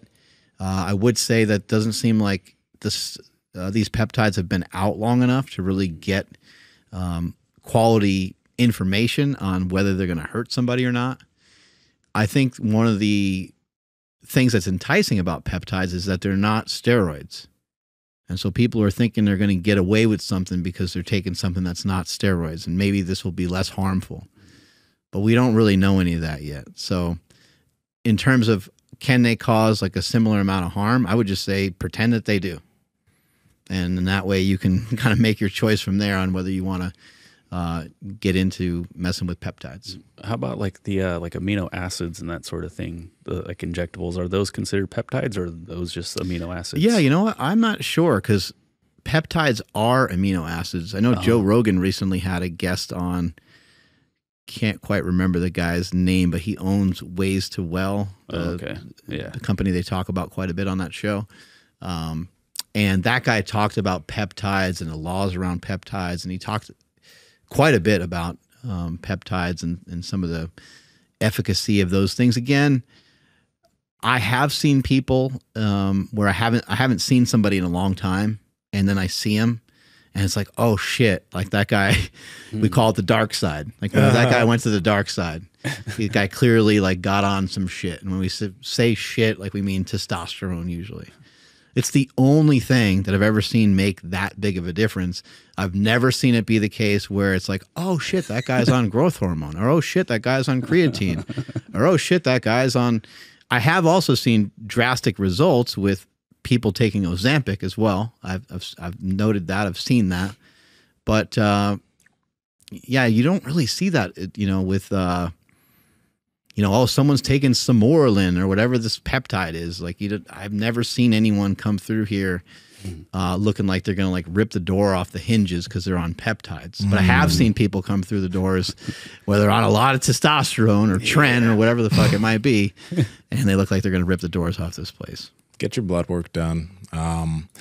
Well, you said a test. So I got my blood work done, and there was a suggestion for, I think, tesamorelin, but I haven't done it because I don't like needles.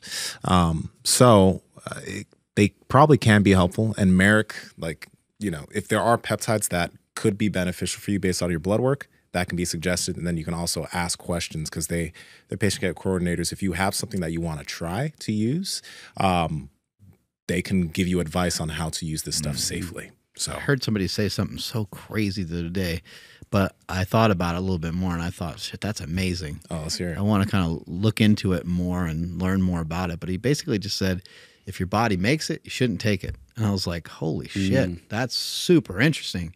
So this guy meant like vitamin D. He meant anything your body makes. He wasn't a fan of you taking it. And it was Jack Cruz. He was on a podcast with Rick Rubin and Huberman, and they were going back and forth on some of that, on a bunch of different crazy information that was awesome. Said if your body makes it, you shouldn't take it.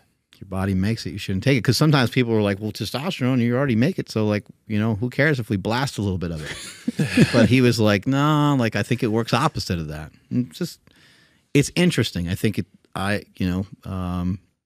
could get on one side or the other, and you could be so blinded by, you know, what's actually healthy.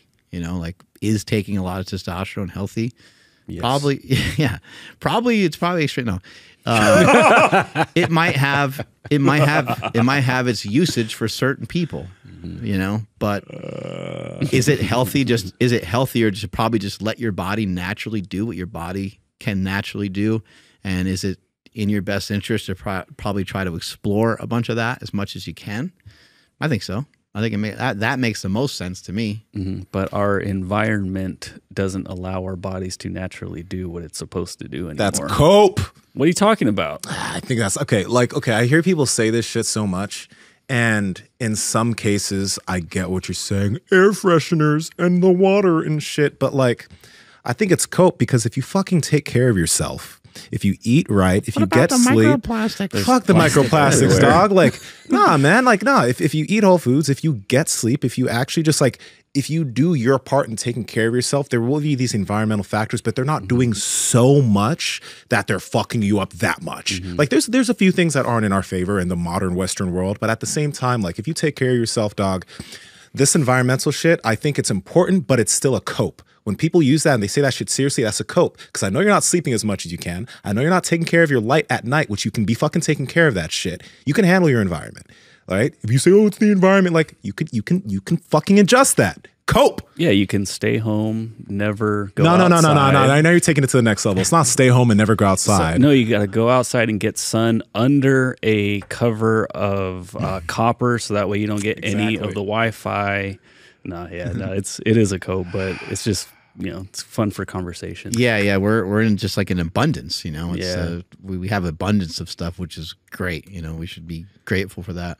And even getting a conversation over like, should I take this amount of testosterone? Like, it's kind of a cool conversation to be able to have. It means you're healthy enough to even get to that point in the it first even place. comes right in the mail for you. That's right.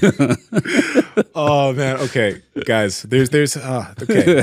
Thank you for all the super chats because there's some good questions that haven't been asked with super chats, but the thing is we have to get to the super chats first. So there's 2 more super chats, and then we're gonna get to your other questions. Let's just get better. Let's go. Let's go. Elberty. Love you guys. Keep doing what you do. One question though. What is your opinion on Theraguns? You guys speak a lot about myofascial release, yet I've never heard you guys mention a Theragun. Why is that? Gracias. Thank you. Hey, if you can use something and it's convenient and you like it, then that's great. I don't really think much of them. I think there's like better practices. I think there's better things to do, but I have a few friends that use those religiously and they like them a lot. Yeah. I have a Theragun. I think I have a Theragun and something else at home that I've had for a while. But the thing is like, I use these harder implements and these balls by Jill Miller, which are much cheaper, that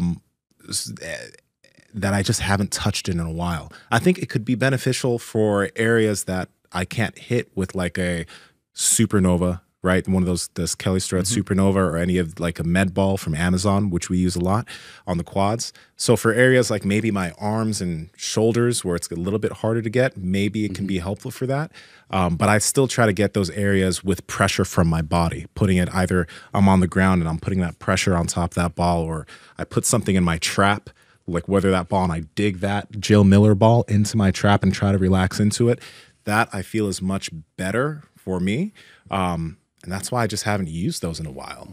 Yeah, but that percussion of like the thing, like kind of just like hitting the area over and over again. I don't think it's the same as like getting that like constant pressure and then finding the area that kind of sucks and you have that constant pressure in there and then you're almost like kind of scraping through it or you're moving your arm sort of through it. It's just kind of hard to get that same feel from like a Theragun or any of those other guns.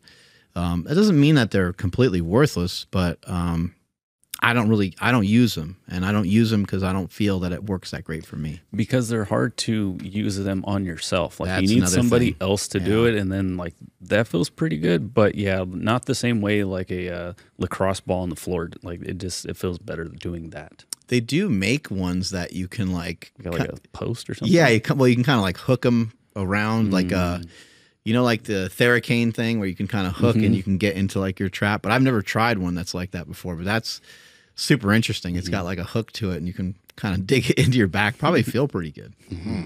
All right. That was a good one. Also, thanks for the $20. Damn. All right. From Ray Andrew, $9.99. You guys are amazing. Shout out from Los Angeles. I'm 36 and curious about starting my anabolic journey. Let's go. It's so funny. It sounds like I'm going to start my anabolic journey. You know what I mean? You're like, Goals, part aesthetic and part test increase related. How would I go about this in the best way? Oh man. All right, guys. The 2 experts chime in. I mean, you got to do it right. Got to go to Merrick or something. Like figure out what your blood work is right now, where you stand. Because fuck, without that, you're just. I mean, I know it is kind of fun to just throw darts at the wall and be like, yep, that looks good right there. But you know, I mean, shit, you might have really high test right now. So like, who knows? Yeah, I don't know. But I guess I would start there though. Test. it's hard to give people advice like this. You know, Dangerous. Yeah, it is dangerous. I think it's a good idea to just think about it a lot, you know, and at this point, this person has probably researched it a bunch. They probably already kind of made up their mind. They got like, you know, one foot in already. And so you may as well just kind of jump in. But I would say with my experience and from what I've seen from most people, somebody being in a 200 to 400 milligram range of testosterone has a huge impact on their strength, on their build, on their confidence. And so that might be a pretty cool place to start. I do agree with Andrew that especially if you don't have that much knowledge, you're better off trying to go somewhere where there is knowledge. But I realize sometimes that can be expensive. Sometimes that's not the easiest thing to do. And for me, you know, I didn't start out that way. I didn't start out having like a physician. I didn't start out having blood work done. My mind changes all the time on all this stuff.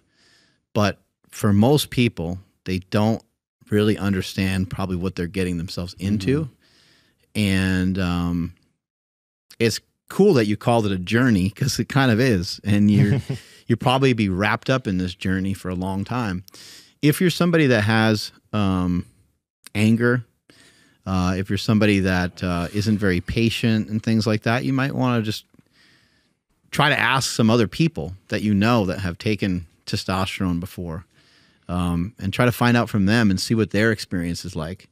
Because I'd hate to see you, like, you know, get on something and then you're already kind of angry, or you already have trouble controlling your anger, and then it gets worse. Anxiety too, right? Some people get anxiety from it. I know some people that have taken a shot and had to go to the hospital, like just shortly after, because they had like shortness of breath. Now, I don't think there's any possible way that the shot that they took gave them shortness of breath, but they like panicked afterwards. And so it's a big deal for somebody to do this. But if you talk to a doctor, you talk to somebody like say like at Merrick Health, and they explain everything to you, and they say, here's how it works. You know, it's going to take like weeks for this stuff to kind of get into your system, and for it to be an advantage, and for you to notice differences in the gym. You're not going to take a shot and then like all of a sudden it doesn't feel like coffee. It doesn't feel like an energy drink. It doesn't work that way at all. You're not going to take it and then like punch out your girlfriend.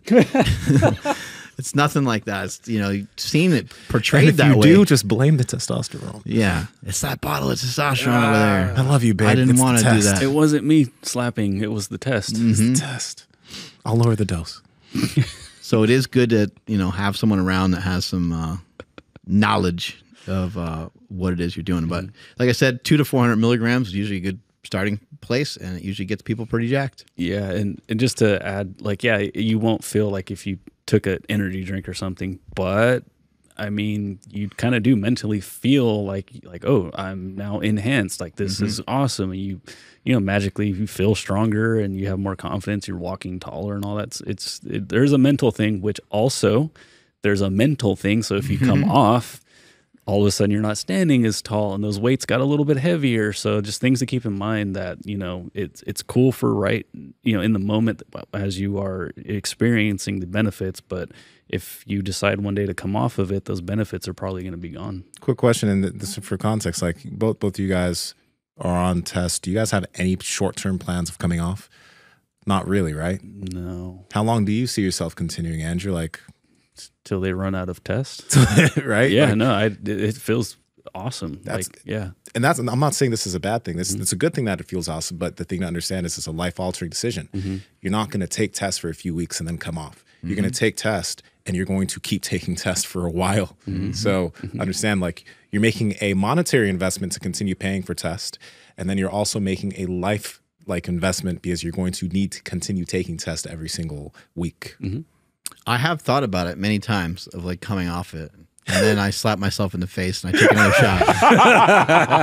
You double it up for that week. Pussy, what's going on? Somebody switch out my testosterone, the estrogen. What the hell's going on here?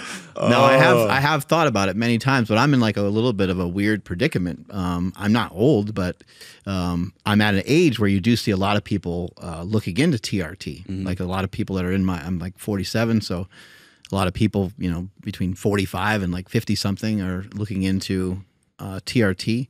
And so I don't really know what would happen if I came off.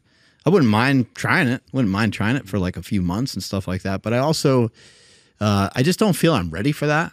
And I'm like, let me not do that while I'm like in the spotlight all the time, or putting myself in the spotlight. I'm not necessarily in any spotlight except for my own ones that I set up here. But what I would probably do is because I do think that there is, sometimes there's some privacy to like medical stuff. And so like if I was to take on that journey, I wouldn't want to take it on with a lot of other people. You know what I mean? Like, I would be fine with someone saying, hey, you look smaller and stuff like that. But why even bother having that influence there? Like, I'd probably want to step away from stuff for a while and just kind of handle it myself and go through it sort of like, not necessarily on my own with friends and family and stuff like that, but it would be a big deal. It would be a big deal. I've like, this is what I know of myself for the last, nearly 20 years. So this is what I've gotten used to. Dude, awesome. Okay, that was y'all killed that answer. Okay, now we can get to some questions, other questions. Okay, from Rock Humber. Question: how often should you choose to change focus on your training plan in mesocycles? Like, should you stick with the same training for several blocks in a row before changing things? So it kind of depends on your movement variability. If you feel that you have enough movements that hit your biceps in certain ways, then you can keep progressing those movements. If you have, like, let's say your shoulders, if you have presses, lateral raises, rear delt pulls, front raises, if you have different ways of hitting the shoulders and you can continue progressing them, go for it. I think some people switch up their training plan so often if they're using a specific program. They switch it up so often that they never really give themselves a good amount of time to progress at a specific movement. And with the goal being, if your goal is primarily muscle growth, it's a good idea to let yourself actually improve at a specific movement before totally switching to something else. But there doesn't mean that it's bad. Like, you can, again, if your goal is just purely muscle growth. For me, I do different movements quite a bit. I add in movements here and there. But my goal isn't purely muscle growth. My goal is finding weak links as far as my movement's concerned and developing those weak links so that they become strengths. So yeah, like, I would say don't switch so often before you actually improve at something, but give yourself, like, it doesn't need to be within one mesocycle, but maybe every 8 weeks, cycle out a movement here or there that you feel like you've kind of like tapped out in terms of your ability to improve at it currently. Yeah, I remember when I was young, I would write stuff down, and I was really paying attention to a lot of the stuff. And I would do, say like dumbbell shoulder presses, and like week in and week out, I would improve on it. And I'd be so excited and so pumped. But sometimes you start to kind of max out your capability of what you can do in some of these areas. And so sometimes from there, you need to switch it up. But just as an example, sticking with like an overhead press, you do like a seated, say like, military press, and you do sets of 10. If week 1, you do a set of 10 with 50 pounds, and then week 2, you kind of like just switch up your training because you're bored, you feel like doing something else. You do like front raises and lateral raises. The stimulus is different. And so it's kind of hard to like track. Now you're not sure, the third week comes around and now you do your shoulder press again, and maybe you use the 50s again because you didn't really stick with it for a long enough time to start to get better at it. And my advice would be very similar to Nsima's, like, stick with something for a little bit. You'll actually just get better at something, not necessarily because you get stronger. You get better at stuff at first because of like a neurological adaptation. You're used to the movement. It's like, oh, someone showed me this movement last week, and you go to do the movement and you're like, oh, I remember that. That's done this way. And now 55 pounds is a little bit easier. And your muscles and your body is going to recognize that there's a different intensity going on. There's a different amount of work being done here. And over time, your body's going to respond to that with muscle growth. Over time, your body's going to respond to that in gaining muscle mass as well. So you may as well push that for a couple of weeks and see where you can improve. And it wouldn't only be with the weight. You could also improve upon the reps. You also can, like, there's still so many things. I think this is what people are missing a lot of times. There's so many things to switch up, even within doing a same exercise or a very similar exercise. You could, if you are bored and you do want to switch things around and you've been training for a while, well, week 1, you could do a shoulder press. Week 2, you can do like an Arnold press. Week 3, you can do a standing overhead press. Week 4, you can do a barbell overhead press. Week 5, you can do like behind the neck overhead. You can just go on and on and on and keep kind of switching it slightly. And maybe for that person, maybe their goals are a little different. Maybe they are trying to think like, I want to attack the shoulders in like so many different angles that way my shoulders are flawless in terms of their mobility and their strength within these ranges. And maybe you're thinking like, every time I come down on the lift with the barbell, I want the barbell to touch my shoulder or my thumb to touch my shoulder, full range overhead. and you have slightly different goal rather than just increasing the weight. But I'll just kind of finish by saying, I do think it's important that you keep some sort of structure to your lifting in the beginning. You know, once you kind of get accustomed to the gym, period. Once you get accustomed to the gym and you're trying to actually make progress, I think that's where you need the variables to be the same. Because how are you going to know if you're trying to like get better at like a 100-meter dash? How are you going to know that you're better at it if you're running 20 meters and then you run 200 meters and then you run 50? Like if you're doing everything so sporadically, it's very hard to track and to pay attention. I also find it really motivating. I found it for myself when I would write. The reason why I got so obsessed with like writing stuff down is I'd look at the numbers from the week before and I'd be like, oh my God, this is going to be so cool. I get to go a little heavier on this. Or if I did lift heavier, I was super excited. I was like, oh, this is awesome. And hopefully, you know, oh shit, next week I might be able to use the 80s. You're like, what the, this is going to be awesome. Yep. So it can be inspiring too. All right, cool. Next question from Valerie Page. Looks like my question got cut off or something. Was asking about sled drags. Where to start? Good starting sled and straps. Recommendations on how to do it outside. Terrain, tips, any advice? There's so much. Oh my God. There's a lot to choose from when it comes to sleds, you know. Like pushing a sled, I think, has a different impact than like just towing one or pulling one. It just seems to stress your body in a slightly different way. But obviously, I'll recommend our Stealth sled. You can get that over at markbellslingshot.com. Rogue makes a lot of great sleds, just a regular standard metal sled. But I do think that, you know, dragging the sled forward, dragging the sled backwards, I do think that those movements are so simple. There's not really like a ton of stuff to keep in mind. I would say at first though, don't overload the weight on the sled so much that you are like really just leaning your body weight into it. Yeah. I would leave that to maybe some other time, like as you get more used to it. But what I've found is sometimes with about 3 to 4 plates, if I walk with 3 or 4 plates and I walk deliberately, just forward and backwards, sometimes even only 2 plates, that feels absolutely incredible. And I'm able to like target my muscles better. I'm able to feel my body a little bit better. I'm able to work through my calves and through my feet a little bit better. So I would kind of recommend that you start out with like kind of modest weights, maybe go, I don't know, maybe 50 to 75 feet, something like that. It doesn't have to be super specific. Like for us, we just go back and forth on the turf, and I think the turf ends up being about 30 yards. But over time, I do think it's going to be important for you to stack like a decent amount of weight on there and to get used to pulling some heavier weights, because what I've learned with the heavier weights really get into like the Achilles, and it really just gets into some cool muscle groups that otherwise are just sort of tough to get into when it comes to training in the gym. And then I know Nsima has really liked using straps and all kinds of different things when it comes to pulling a sled.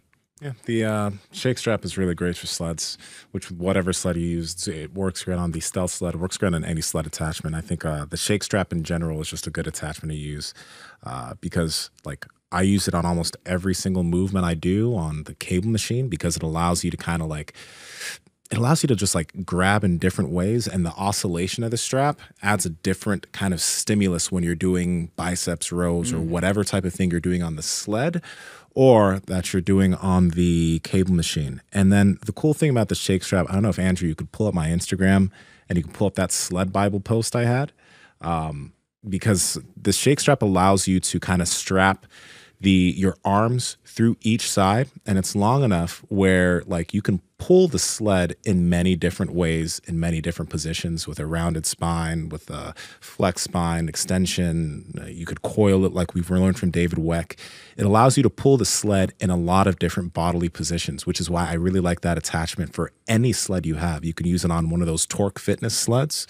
You can use it on, of course, the stealth sled, anything. But it'll allow you, like showing here, it'll allow you to just kind of like sled in a bunch of different ways. And I think the cool thing is that the sled, like right here where I have the shake strap around my arms, the sled is trying to pull me in that direction as I'm walking backwards. And I'm trying to keep my scapula in place so that I don't lose position, which will help strengthen your scapula and strengthen different positions. So I think that shake strap right there, along with any sled, is going to just allow you to do a bunch of different things with your sled. There's a lot of sled information too and videos in your OnTap program, I believe, as well, right? I don't have all of this in the Untapped program. I talked about the sled a little bit in Untapped. I'm going to add more sled stuff to the program soon, but not everyone has access to the shake strap. So that's not something I added in yet, but I will. And in the ATG app, I'm sure there's tons of sled stuff recommended by Ben, because Ben has really helped put the sled on the map. Yeah, there's tons of stuff in there. But the shake strap is like, I didn't until I just started fucking with putting my arms through it. I didn't realize how good of a device it was for sledding. And then it's just like it allows you to do so much, man. Like, and it's just fucking a stretchy strap with loops. Works great. It works great. I also want to just kind of give this person like just a little bit of a protocol. I would say, pull the sled, let's just say twice a week. I think that's a really good start. I would also say, like, how far to pull it, I don't know, maybe pull it around 100 feet or so. Again, I don't think it's that important that you measure it out, but maybe you just go for like, you can also look at your phone. It could be like 30 seconds to a minute or so, and then turn around and pull it back the other way. I've done it so many different ways. I've done it where I'm like, all right, let me stay on the hamstrings, glutes, and calves, and I'll pull the sled forward, and I might do that for 6 minutes at a time. I might just keep going back and forth and just have that little rest in between of, just turning the sled around or whatever it might be. And then more recently, I've been doing like longer sled drags where I'll pull it for 20 minutes. That was recommended by Ian Danny, and I will pull it around the building of super training, and I'll just kind of pull it whatever way I can. Like, as soon as my legs get really exhausted, I'll just flip and I'll start pulling it backwards, forward, and so on. But anyway, 2 to 3 times a week, and I would say maybe about 4 sets or so, walking forward, 4 sets walking backwards. And if you want to get fancy with it, you can start to mix in some other ways of doing a sledding walk sideways with it. You can do some pulls and some rows and stuff like that too. Power Project Family on the podcast, we talk all the time about feeling good habits to make sure that your health is in check. And one of the things that's super important is getting your blood work done, because you could be getting great sleep, you could be having great nutrition, but under the hood, there could be things going on that you don't realize. So it's always good to get your blood work checked so you can totally understand what's going on. Now, the thing is also, when you get your blood work checked, there's so many different things and so many different numbers that it's hard to tell what's good, what's bad, and how do I optimize things. And that's where Merrick Health comes in, because they have patient care coordinators on staff that can help you interpret your blood work and then give you the necessary recommendations as far as supplementation, nutrition, and if you need it, hormone optimization that'll start moving you in the right direction. Andrew, how can they get their hands on it? Yes, that's over at marrickhealth.com/power project. That's MAREK health.com/power project. At checkout, enter promo code Power Project to save 10% off the Power Project panel, the Power Project checkup panel, or any individual lab you select. Again, that's at marrickhealth.com/power project. Links in the description as well as the podcast show notes. There we go. All right, guys, another super chat. Thank you, Marsha Reed. And remember, guys, we're going to get to the super chats, and then we're going to get back to all the normal questions. So Marsha asks, recovery tips for arthritis, knees. I'm okay working around it during workouts, but after or the next day, I'm really hurting. Hard to know when it will flare. So the first thing I'll mention is like walking backwards with a sled. Like we were just talking about sleds, and walking backwards with a sled is going to be great because, like, this is Ben Patrick, he talks about like how it gets you in that near of a toe position automatically. So you can walk backwards outside, which is something my mother does. She's 65 years old. She'll take walks and she'll walk backwards on walks. And I'm going to try to get her a backwards treadmill because that's going to be something that's going to be good for her in the living room, just to like for her knees. But that's going to be helpful there. There's a bunch of movements you could do, but I would suggest starting that Zero program that's on the ATG app. Ben, he made a program for people for knee issues, which requires zero equipment. And there's all these regressions for where your knee is currently. Because even if you have arthritis, people have managed to work their way out of it, but it's kind of by going into it. You know, a majority of people, when they're told they have arthritis in certain areas, they kind of just avoid that area. They use it less, there's less blood flow to the area, then it continues to get worse. But if you can slowly attack it with certain movement regressions, you might notice that your arthritis doesn't end up being as much of an issue a year from now. So I think we forget some like just stuff that's been around forever. But like just sitting in a squat position, like it's great. Like you get that knee to kind of open up again, becoming a supple leopard. From Kelly Starrett has a lot of great information in there. A 10-minute squat's probably going to be too long for you to do when your knees aren't healthy. But occasionally just getting yourself down into a good squat position, kind of going off of this pain level of nothing should hurt more than like a 3 out of 10. So you do want to promote blood flow. You do want to get a lot of movement. You do want to do a lot of exercising. To help strengthen all the muscles, ligaments, tendons around that area.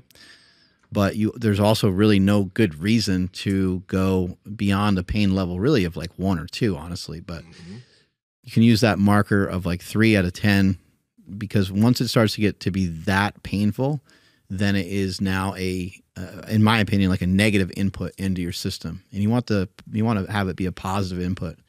And so get yourself down into a squat position whenever you can.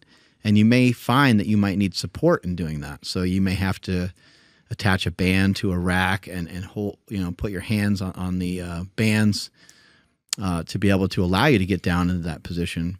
Some other ways that you can get your knee to bend in a similar way is just to be on the ground and to basically sort of like sit on your knees. Now that might be painful, but you sit on your knees whatever way you can. And maybe like the hard ground, maybe that sucks. Maybe that hurts way too much because it hurts the kind of the front of your knees. You just try to sit on something, get down on the ground on something that's more padded and try to lean back and work on some of that. I think obviously like we talk a ton about myofascial release. I can't talk about it enough because it just is like the #1 cause of everyone being fucked up. I mean, even when I see people just walking on the street, I like want to have them like I want to just hand them like a lacrosse ball and be like, "Yo, man, let me just show you this one thing. You got to like rub the side of your shin on this fucking thing for a minute. It's gonna change. It's gonna change your life. It's gonna change. Let me smash out your glute real quick. Yeah, I know that's gonna help. Yeah, your it's back, just man. gonna be with my elbow or my chin. But it really can be really helpful. It really can make that big of a difference for some people. So you might have to get into some of the stuff like in the back of the knees, which can be really painful. But sled drags, trying to build up some of those muscles. She mentioned having like a lot of pain like the day after. Yeah. Yeah, and that sucks. And you're really just developing like a lot of stiffness. And so when I think of that sort of thing, I think of that sort of scenario, I just think the only thing we're left with is you just have to move a lot to figure out a way to move a lot. So when I get done with a run, a lot of times there's 2 things that are like the last 2 things that I want to do. #1 is like bend straight over, like fold at the hips, hip hinge. Because like just the hammies and the glutes and like everything's just, I was upright for an hour running and my body's just so tight. I don't want to do that. The other thing I don't want to do is do a squat. And those are both things that I do after every single run. I do them right away. They literally, I mean, it feels like my knee is going to tear. Oh. It feels like it's going to snap. It doesn't hurt. It doesn't hurt, but it's so stiff that I'm like, oh my God, like, am I going to be able to do this? I do 3 reps and that's gone. Yeah. Completely gone. Completely gone. I like a lot of times I'll hang on to like a park bench or something and I'll squat down and it takes me a minute. I might have to do like little mini reps and then I can start doing like a full rep and then I kind of sit there and then I kind of breathe through it. But once I do like 3 reps, then my body feels amazing. And also I've noticed that when I don't do that my body will cramp up, I'll tighten up. I get in the car, I go to get out of the car and I'm just so stiff. I'm pushing off of everything possible. I'm leaning on everything as I'm trying to even like just walk through my house. My feet hurt. that one little extra bit of movement is really, really helpful. So trying to be mindful of just how you're moving throughout the day. You might have to figure out a lot of different ways of just bending your knees a ton. A leg curl, actually, pulling a sled forward and doing a leg curl are the two easiest things. And also like a stiff leg deadlift.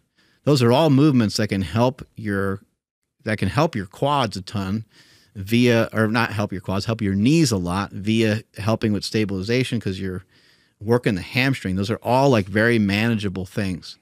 A seated banded leg curl is super easy. You can look it up on YouTube. That all those things would be great places for you to start. Yeah, and one thing, just don't get discouraged, because like when you have an area that is an issue, you tend to like focus in on doing everything for that area. And like you just mentioned, Mark, working around the area, hamstrings, glutes, tibs, right? This is something that like that's all in that zero program, but working all around and improving the way the system works will massively improve the way that specific area works, right? So just keep that in mind. It's going to take a little bit, but if you're able to do something that has a holistic approach to your knee, in a year, again, you'll be in a very different position. So agreed. All right. Whoa, Jose Vega wants to know, what are your thoughts on the benefits of Kratom for running? I've noticed it helps, but I don't quite understand why.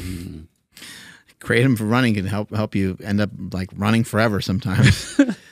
I like it a lot for a run. I go through different time periods when I utilize Kratom for a run and when I don't. I've found that it's really smart and really important that you do stuff without the intervention of other things. You know, you kind of hear this all the time from people that are really big into coffee. Like, don't even talk to me before I have my cup of coffee. And it kind of sets them up for the day. I think with Kratom, I think you can get yourself into a position of taking way too much of it. And you can get yourself in a position where you take the Kratom and then you go run. And I think what you should do is you should run. And if your run is maybe miserable, then maybe you spice it up a little bit with Kratom. But that's kind of the way that I handle it. But yeah, I use it. I know Zach Bitter and a bunch of other guys like to utilize it for a run. Okay. All right. Cool. How many more questions do you guys want to take? 3 more. 3 more? All right, cool. So, Alex Reister, are there specific mindfulness techniques or practices that you guys practice to enhance your mental well-being in conjunction with your physical training? It's a great question. Yeah, I think there's all kinds of stuff that I do throughout a day, but I honestly do not, and it's something I need to work on, I do not give myself enough time for that kind of thing. I just tend to like, there's just like a lot of stuff to do in a day, and that one just always falls to the bottom of the barrel. I used to spend a ton of time doing that stuff, and that is what created like everything that you see here today. Because I would spend time just thinking. I don't really spend as much time thinking in that way. I do, run. I will meditate. But when I'm meditating, I don't think of anything. And when I'm running, I could be thinking of like a number of things, but it's not really like a good mindfulness practice necessarily. So it is something I do need to get back to. I have been practicing a little bit of journaling lately. And that is something that I need to. So this is a good reminder. I need to kind of get back to messing with more of that stuff. Yeah. I used to journal a lot. Like I've filled up different journals, and it's been good to look back on now that I'm like 31 to see what the fuck my 21-year-old mind was thinking. But that's been helpful, and that's something I've started doing again. And I think it's great because like there's a lot of things that like will go through my head during a day, and I'll forget it. Like I'll have a certain moment where I think about something where I'm like, oh, fuck. And then when I journal, I'm able to reflect on these things. Like I remember certain aspects like, oh shit, yeah, that's important. I'm grateful for this, etc. So I think that's extremely good. I've been trying to find more time to kind of be silent. So like, in the morning, rather than taking a walk and having music going or listening to a podcast, I'll just walk without anything so that my mind has time to think. Because when there's music on, at least for me personally, like, you're going to that music, but you don't really have much time with yourself. And I found that like over time, I think like many people, I am addicted to noise. Either there's music going, or there's something I'm listening to that I'm learning, or there's just no time where I can just listen to nothing. And I think that's something that's been super beneficial, like extremely beneficial for me. The cold plunge is great. Fucking love it. Gets you in a good mood. Not everyone can get a cold plunge, so cold shower. And this app, Opal, because I know some of us, like I find myself when I open up my phone, I'll just default to like, even without thinking, my finger will want to go to Instagram and open it up.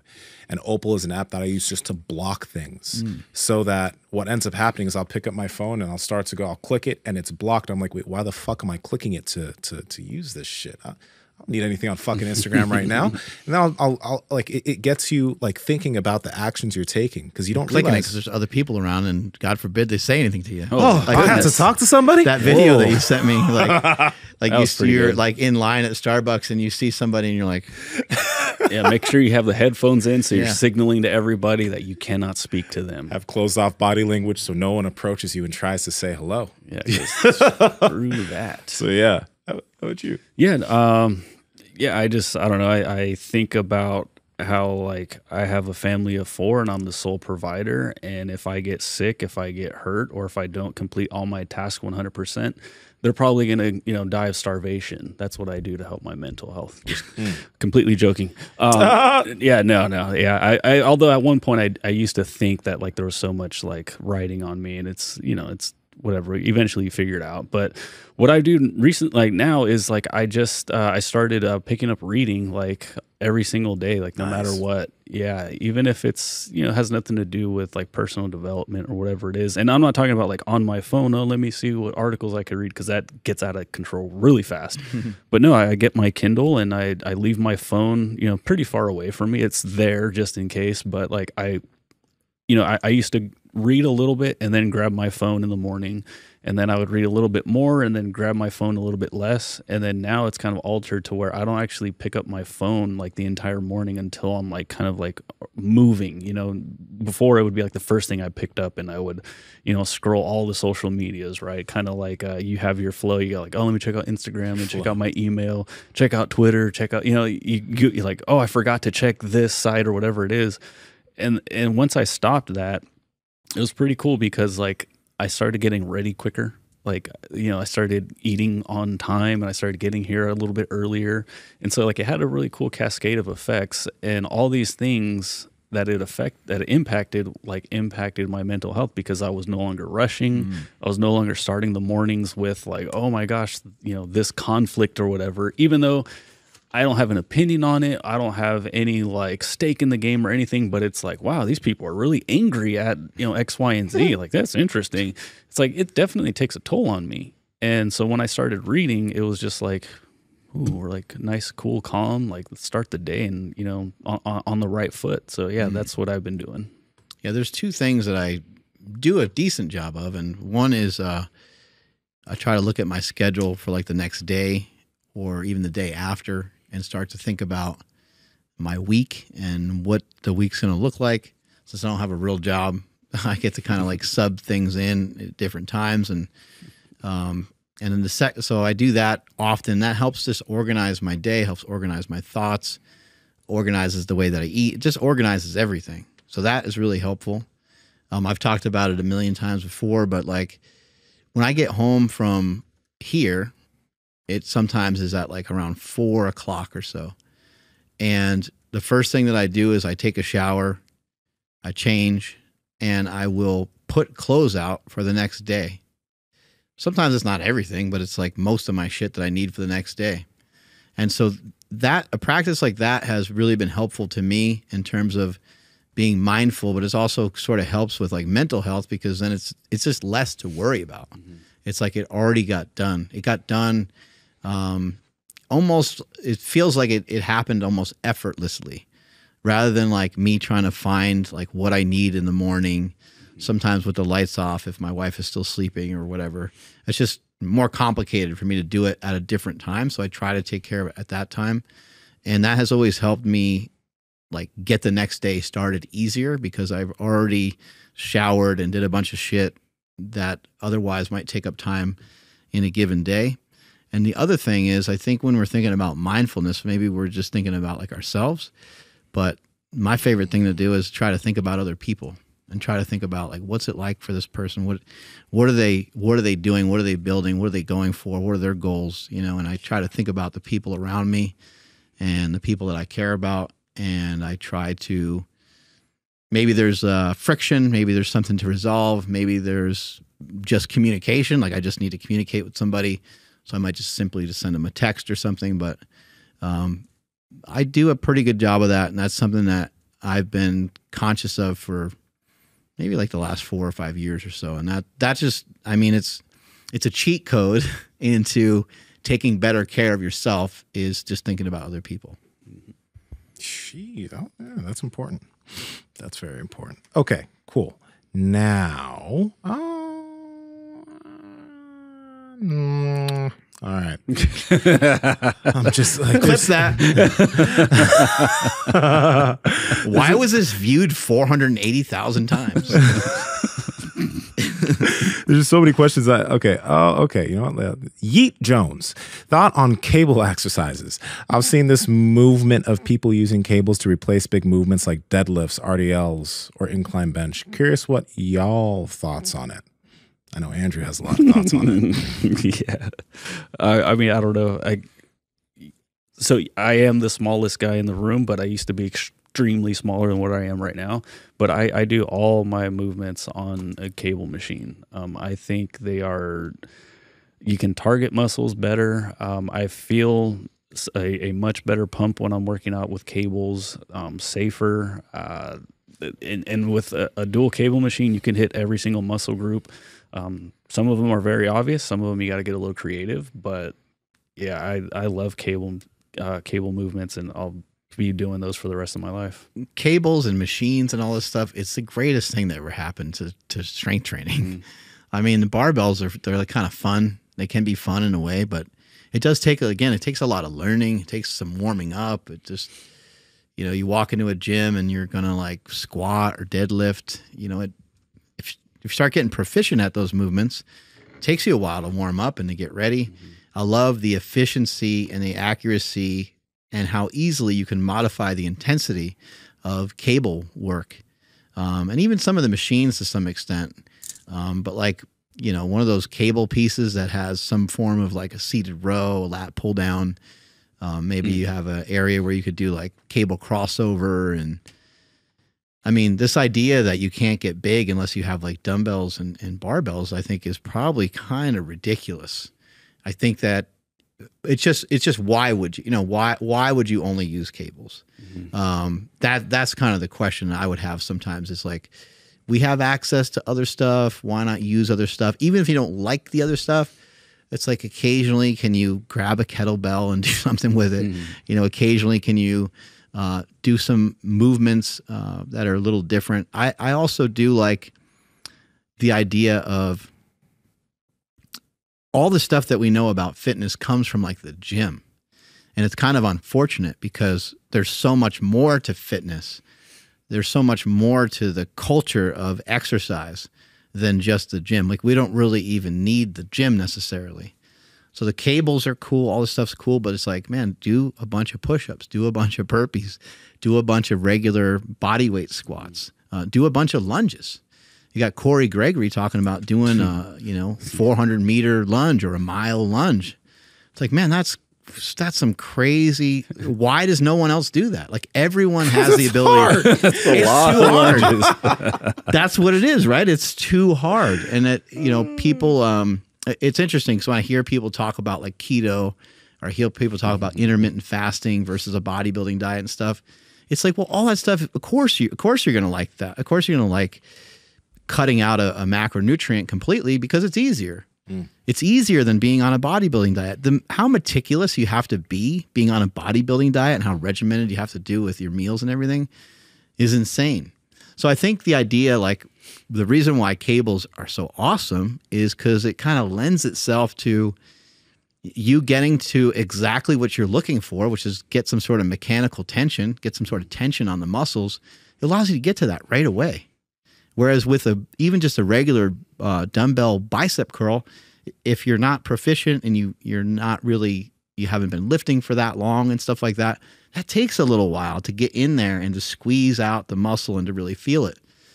But as my brother once said, if life could only be like a tricep pushdown, if you do tricep pushdowns for like 50 reps with a certain weight, it's so simple. You're gonna feel that shit. You're gonna be like, man, the back of my arms are burning. Yeah. Yeah. So like, I like that you mentioned like burpees, push-ups, and even lunges, because you're moving your body in different ways, because with free weights, there's only one direction that the resistance is going, and it's straight down. So with a cable machine, that resistance can come from almost any angle. And so like when you're even talking about a bicep curl, like when the dumbbell is straight down next to you, there's no resistance. But then as you come up, then you start to feel it. With a cable machine, that shit can start right away, you know, and you can alter it to where it's like at the very end, in the middle, or, you know what I mean? So like it can come from all over the place. So even with the different types of exercises for the body, different bodies parts, you can also alter those many different ways also with the exact same machine. There we go.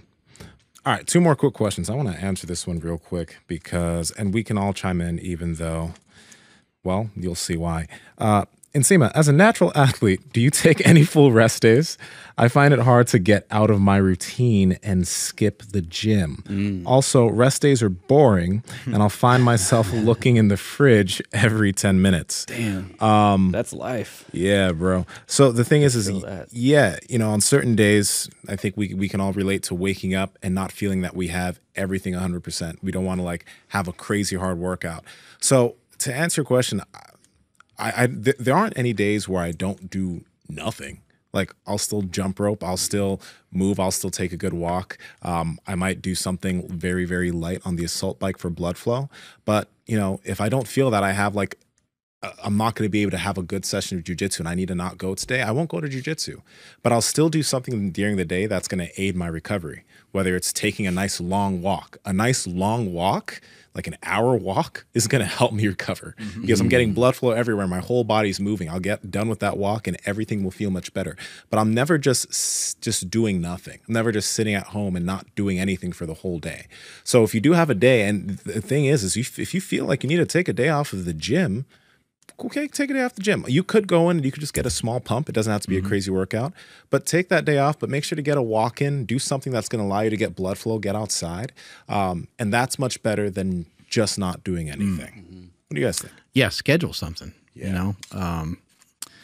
If it's a day like out of the gym, you know, I know like when I used to be really excited to go to the gym and like go to like a commercial gym long ass time ago, that I basically just would go to the gym every day and I would like, you know, maybe do calves and do like, you know, odd body parts that maybe I didn't get to for the rest of the week. So that was always one way of handling that. But nowadays I just try to schedule stuff. So I'll go on walks, I'll go on a run, I'll do something different rather than just having off. And also there's nothing wrong with having a day where you are kind of lounging around, where you are eating more. It actually might be really beneficial to you sometimes. True. To have a day that's a little bit more lax. There's a little bit less things on the schedule. And I think if you can learn to make good food choices, I think you can look in the fridge almost as much as you want. Keep yourself active, keep yourself moving. Because I find myself on certain days doing the same thing, but I have the conversation in my brain of like, this is totally fine. Like this is not a problem. This is not a big deal. Like you want extra food for a reason. Like, okay, yeah, you probably are kind of bored. You probably don't need the extra food necessarily, but your body, you know, you're doing quite a bit of work day in and day out, week in and week out. And maybe this is a good day to have a little bit of like reprieve. Yeah. I mean, there's active recovery, but also like the saying originally was like rest and recovery. And just from what I learned from you guys about like me, like, no, I got to go every day to jujitsu. And it's like, hey, pull that back. And my jujitsu got better. So yeah, I would just say you're not going to, you know, lose anything, but also like what he was saying about like going into the fridge and stuff. I was like, ooh, I feel that. So, yeah, that's tough. All right. Last question. And then we'll give some shit away and then we shut this bitch off. Just remember guys, whoever the winners are, please join the Discord. The link is in the description. add me, Nsima, on Discord, and then send me your email address and your physical address and your name. Because if something's getting shipped to you, they're going to need your name. Okay? All right. Last question from Joe Seiler. What would you guys recommend for someone trying to become a hybrid athlete? I want to start running and lifting. Where should I start? Thanks, guys. Love the show. Okay. Let me get this real quick. Man, he's just starting out, huh? That's cool. I always think that the best place to start with running is to start by just getting out for some walks and occasionally, turning that walk into periodically jogging here and there.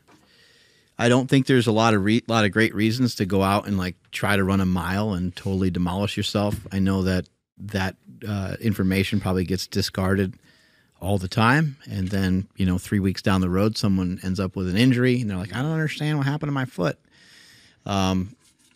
Be cautious. Start out slow. There's no rush.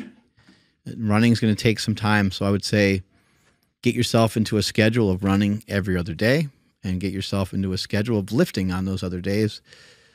Do your best to not lift and run together in back-to-back days. So like, for example, like it's Monday and you run and you lift, and it's now Tuesday and you run and you lift.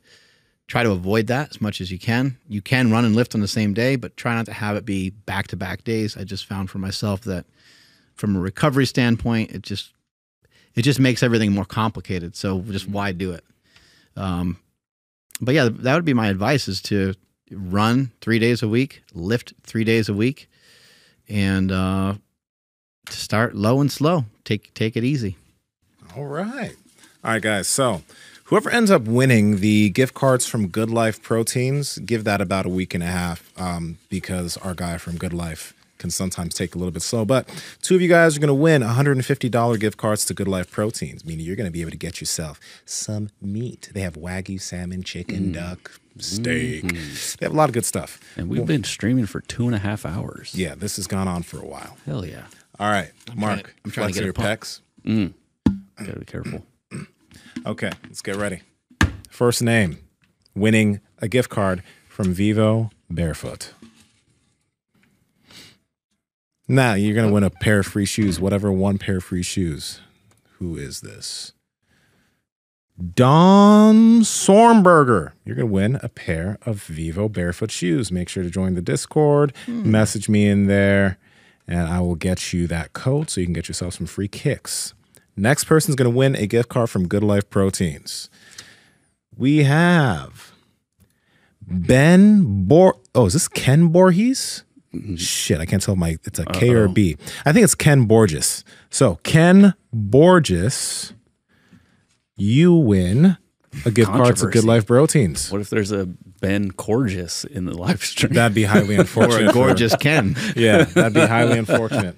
All right, this next person's going to win a year's supply of hostage tape.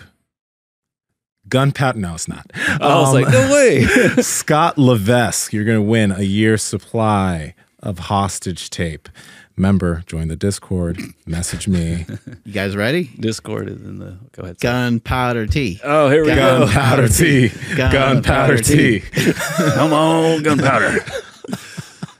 See what we got. Gunpowder. Did you win that? Will that shit into existence? Gunpowder tea. Hey! This guy's won something on the last 3 lives. That guy's gotten more shit from our sponsors than me. Yo, we can't zoom in on this because I don't want people to think we're picking this man's name. But the last 3 times, This camera right here. I can't. Like he's won 3 times. 3 times. You win a fucking gift card to Good Life Proteins. Fuck, this guy probably has a lot of luck just in his life in general. You know, he did message me something. He's like, for some reason I do well with things like this. That's what he said. Wow. He's probably in one of those bubbles where he's talking to people and he's like, oh, I want another show. Like you know what it's like. And they're like, what the fuck are you talking about? He's like, you mean you don't ever win all the time? It's like, no, I don't. Yeah, almost anybody that's that so strange. ever wins anything, they're always like, I don't ever win any of these competitions. And he's like, weird. This is one of those people that should probably maybe try buying a lottery ticket once a week. just maybe. He's like, just actually, even once period. What? Yeah, seriously. Just goes in there and once. And he's like, actually, that's why I'm here, because I won the lottery and I don't have anything to do, so I just listen to you guys. Oh God. All right, last person. You're going to win a gift card to Within You Supplements for $75. This is Yeet Jones. Yeet Jones. Good job, Yeet.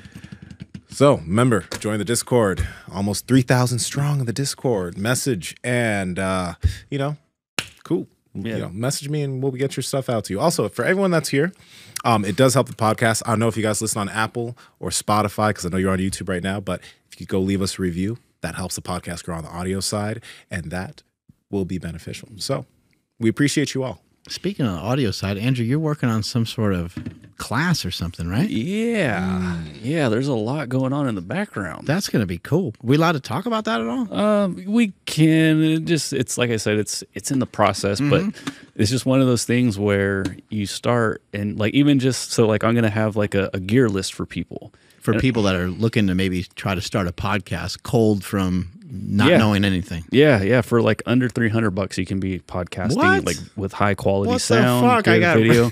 I got screwed. I know you did a little bit, but $300. Yeah. So the well, it's not going to look like this. Oh, okay. I understand. It'll look in their own special way, but even with that, I'm like, okay, yeah, let me just like, I'll give people like a quick, easy, free, like 1-2 page PDF download.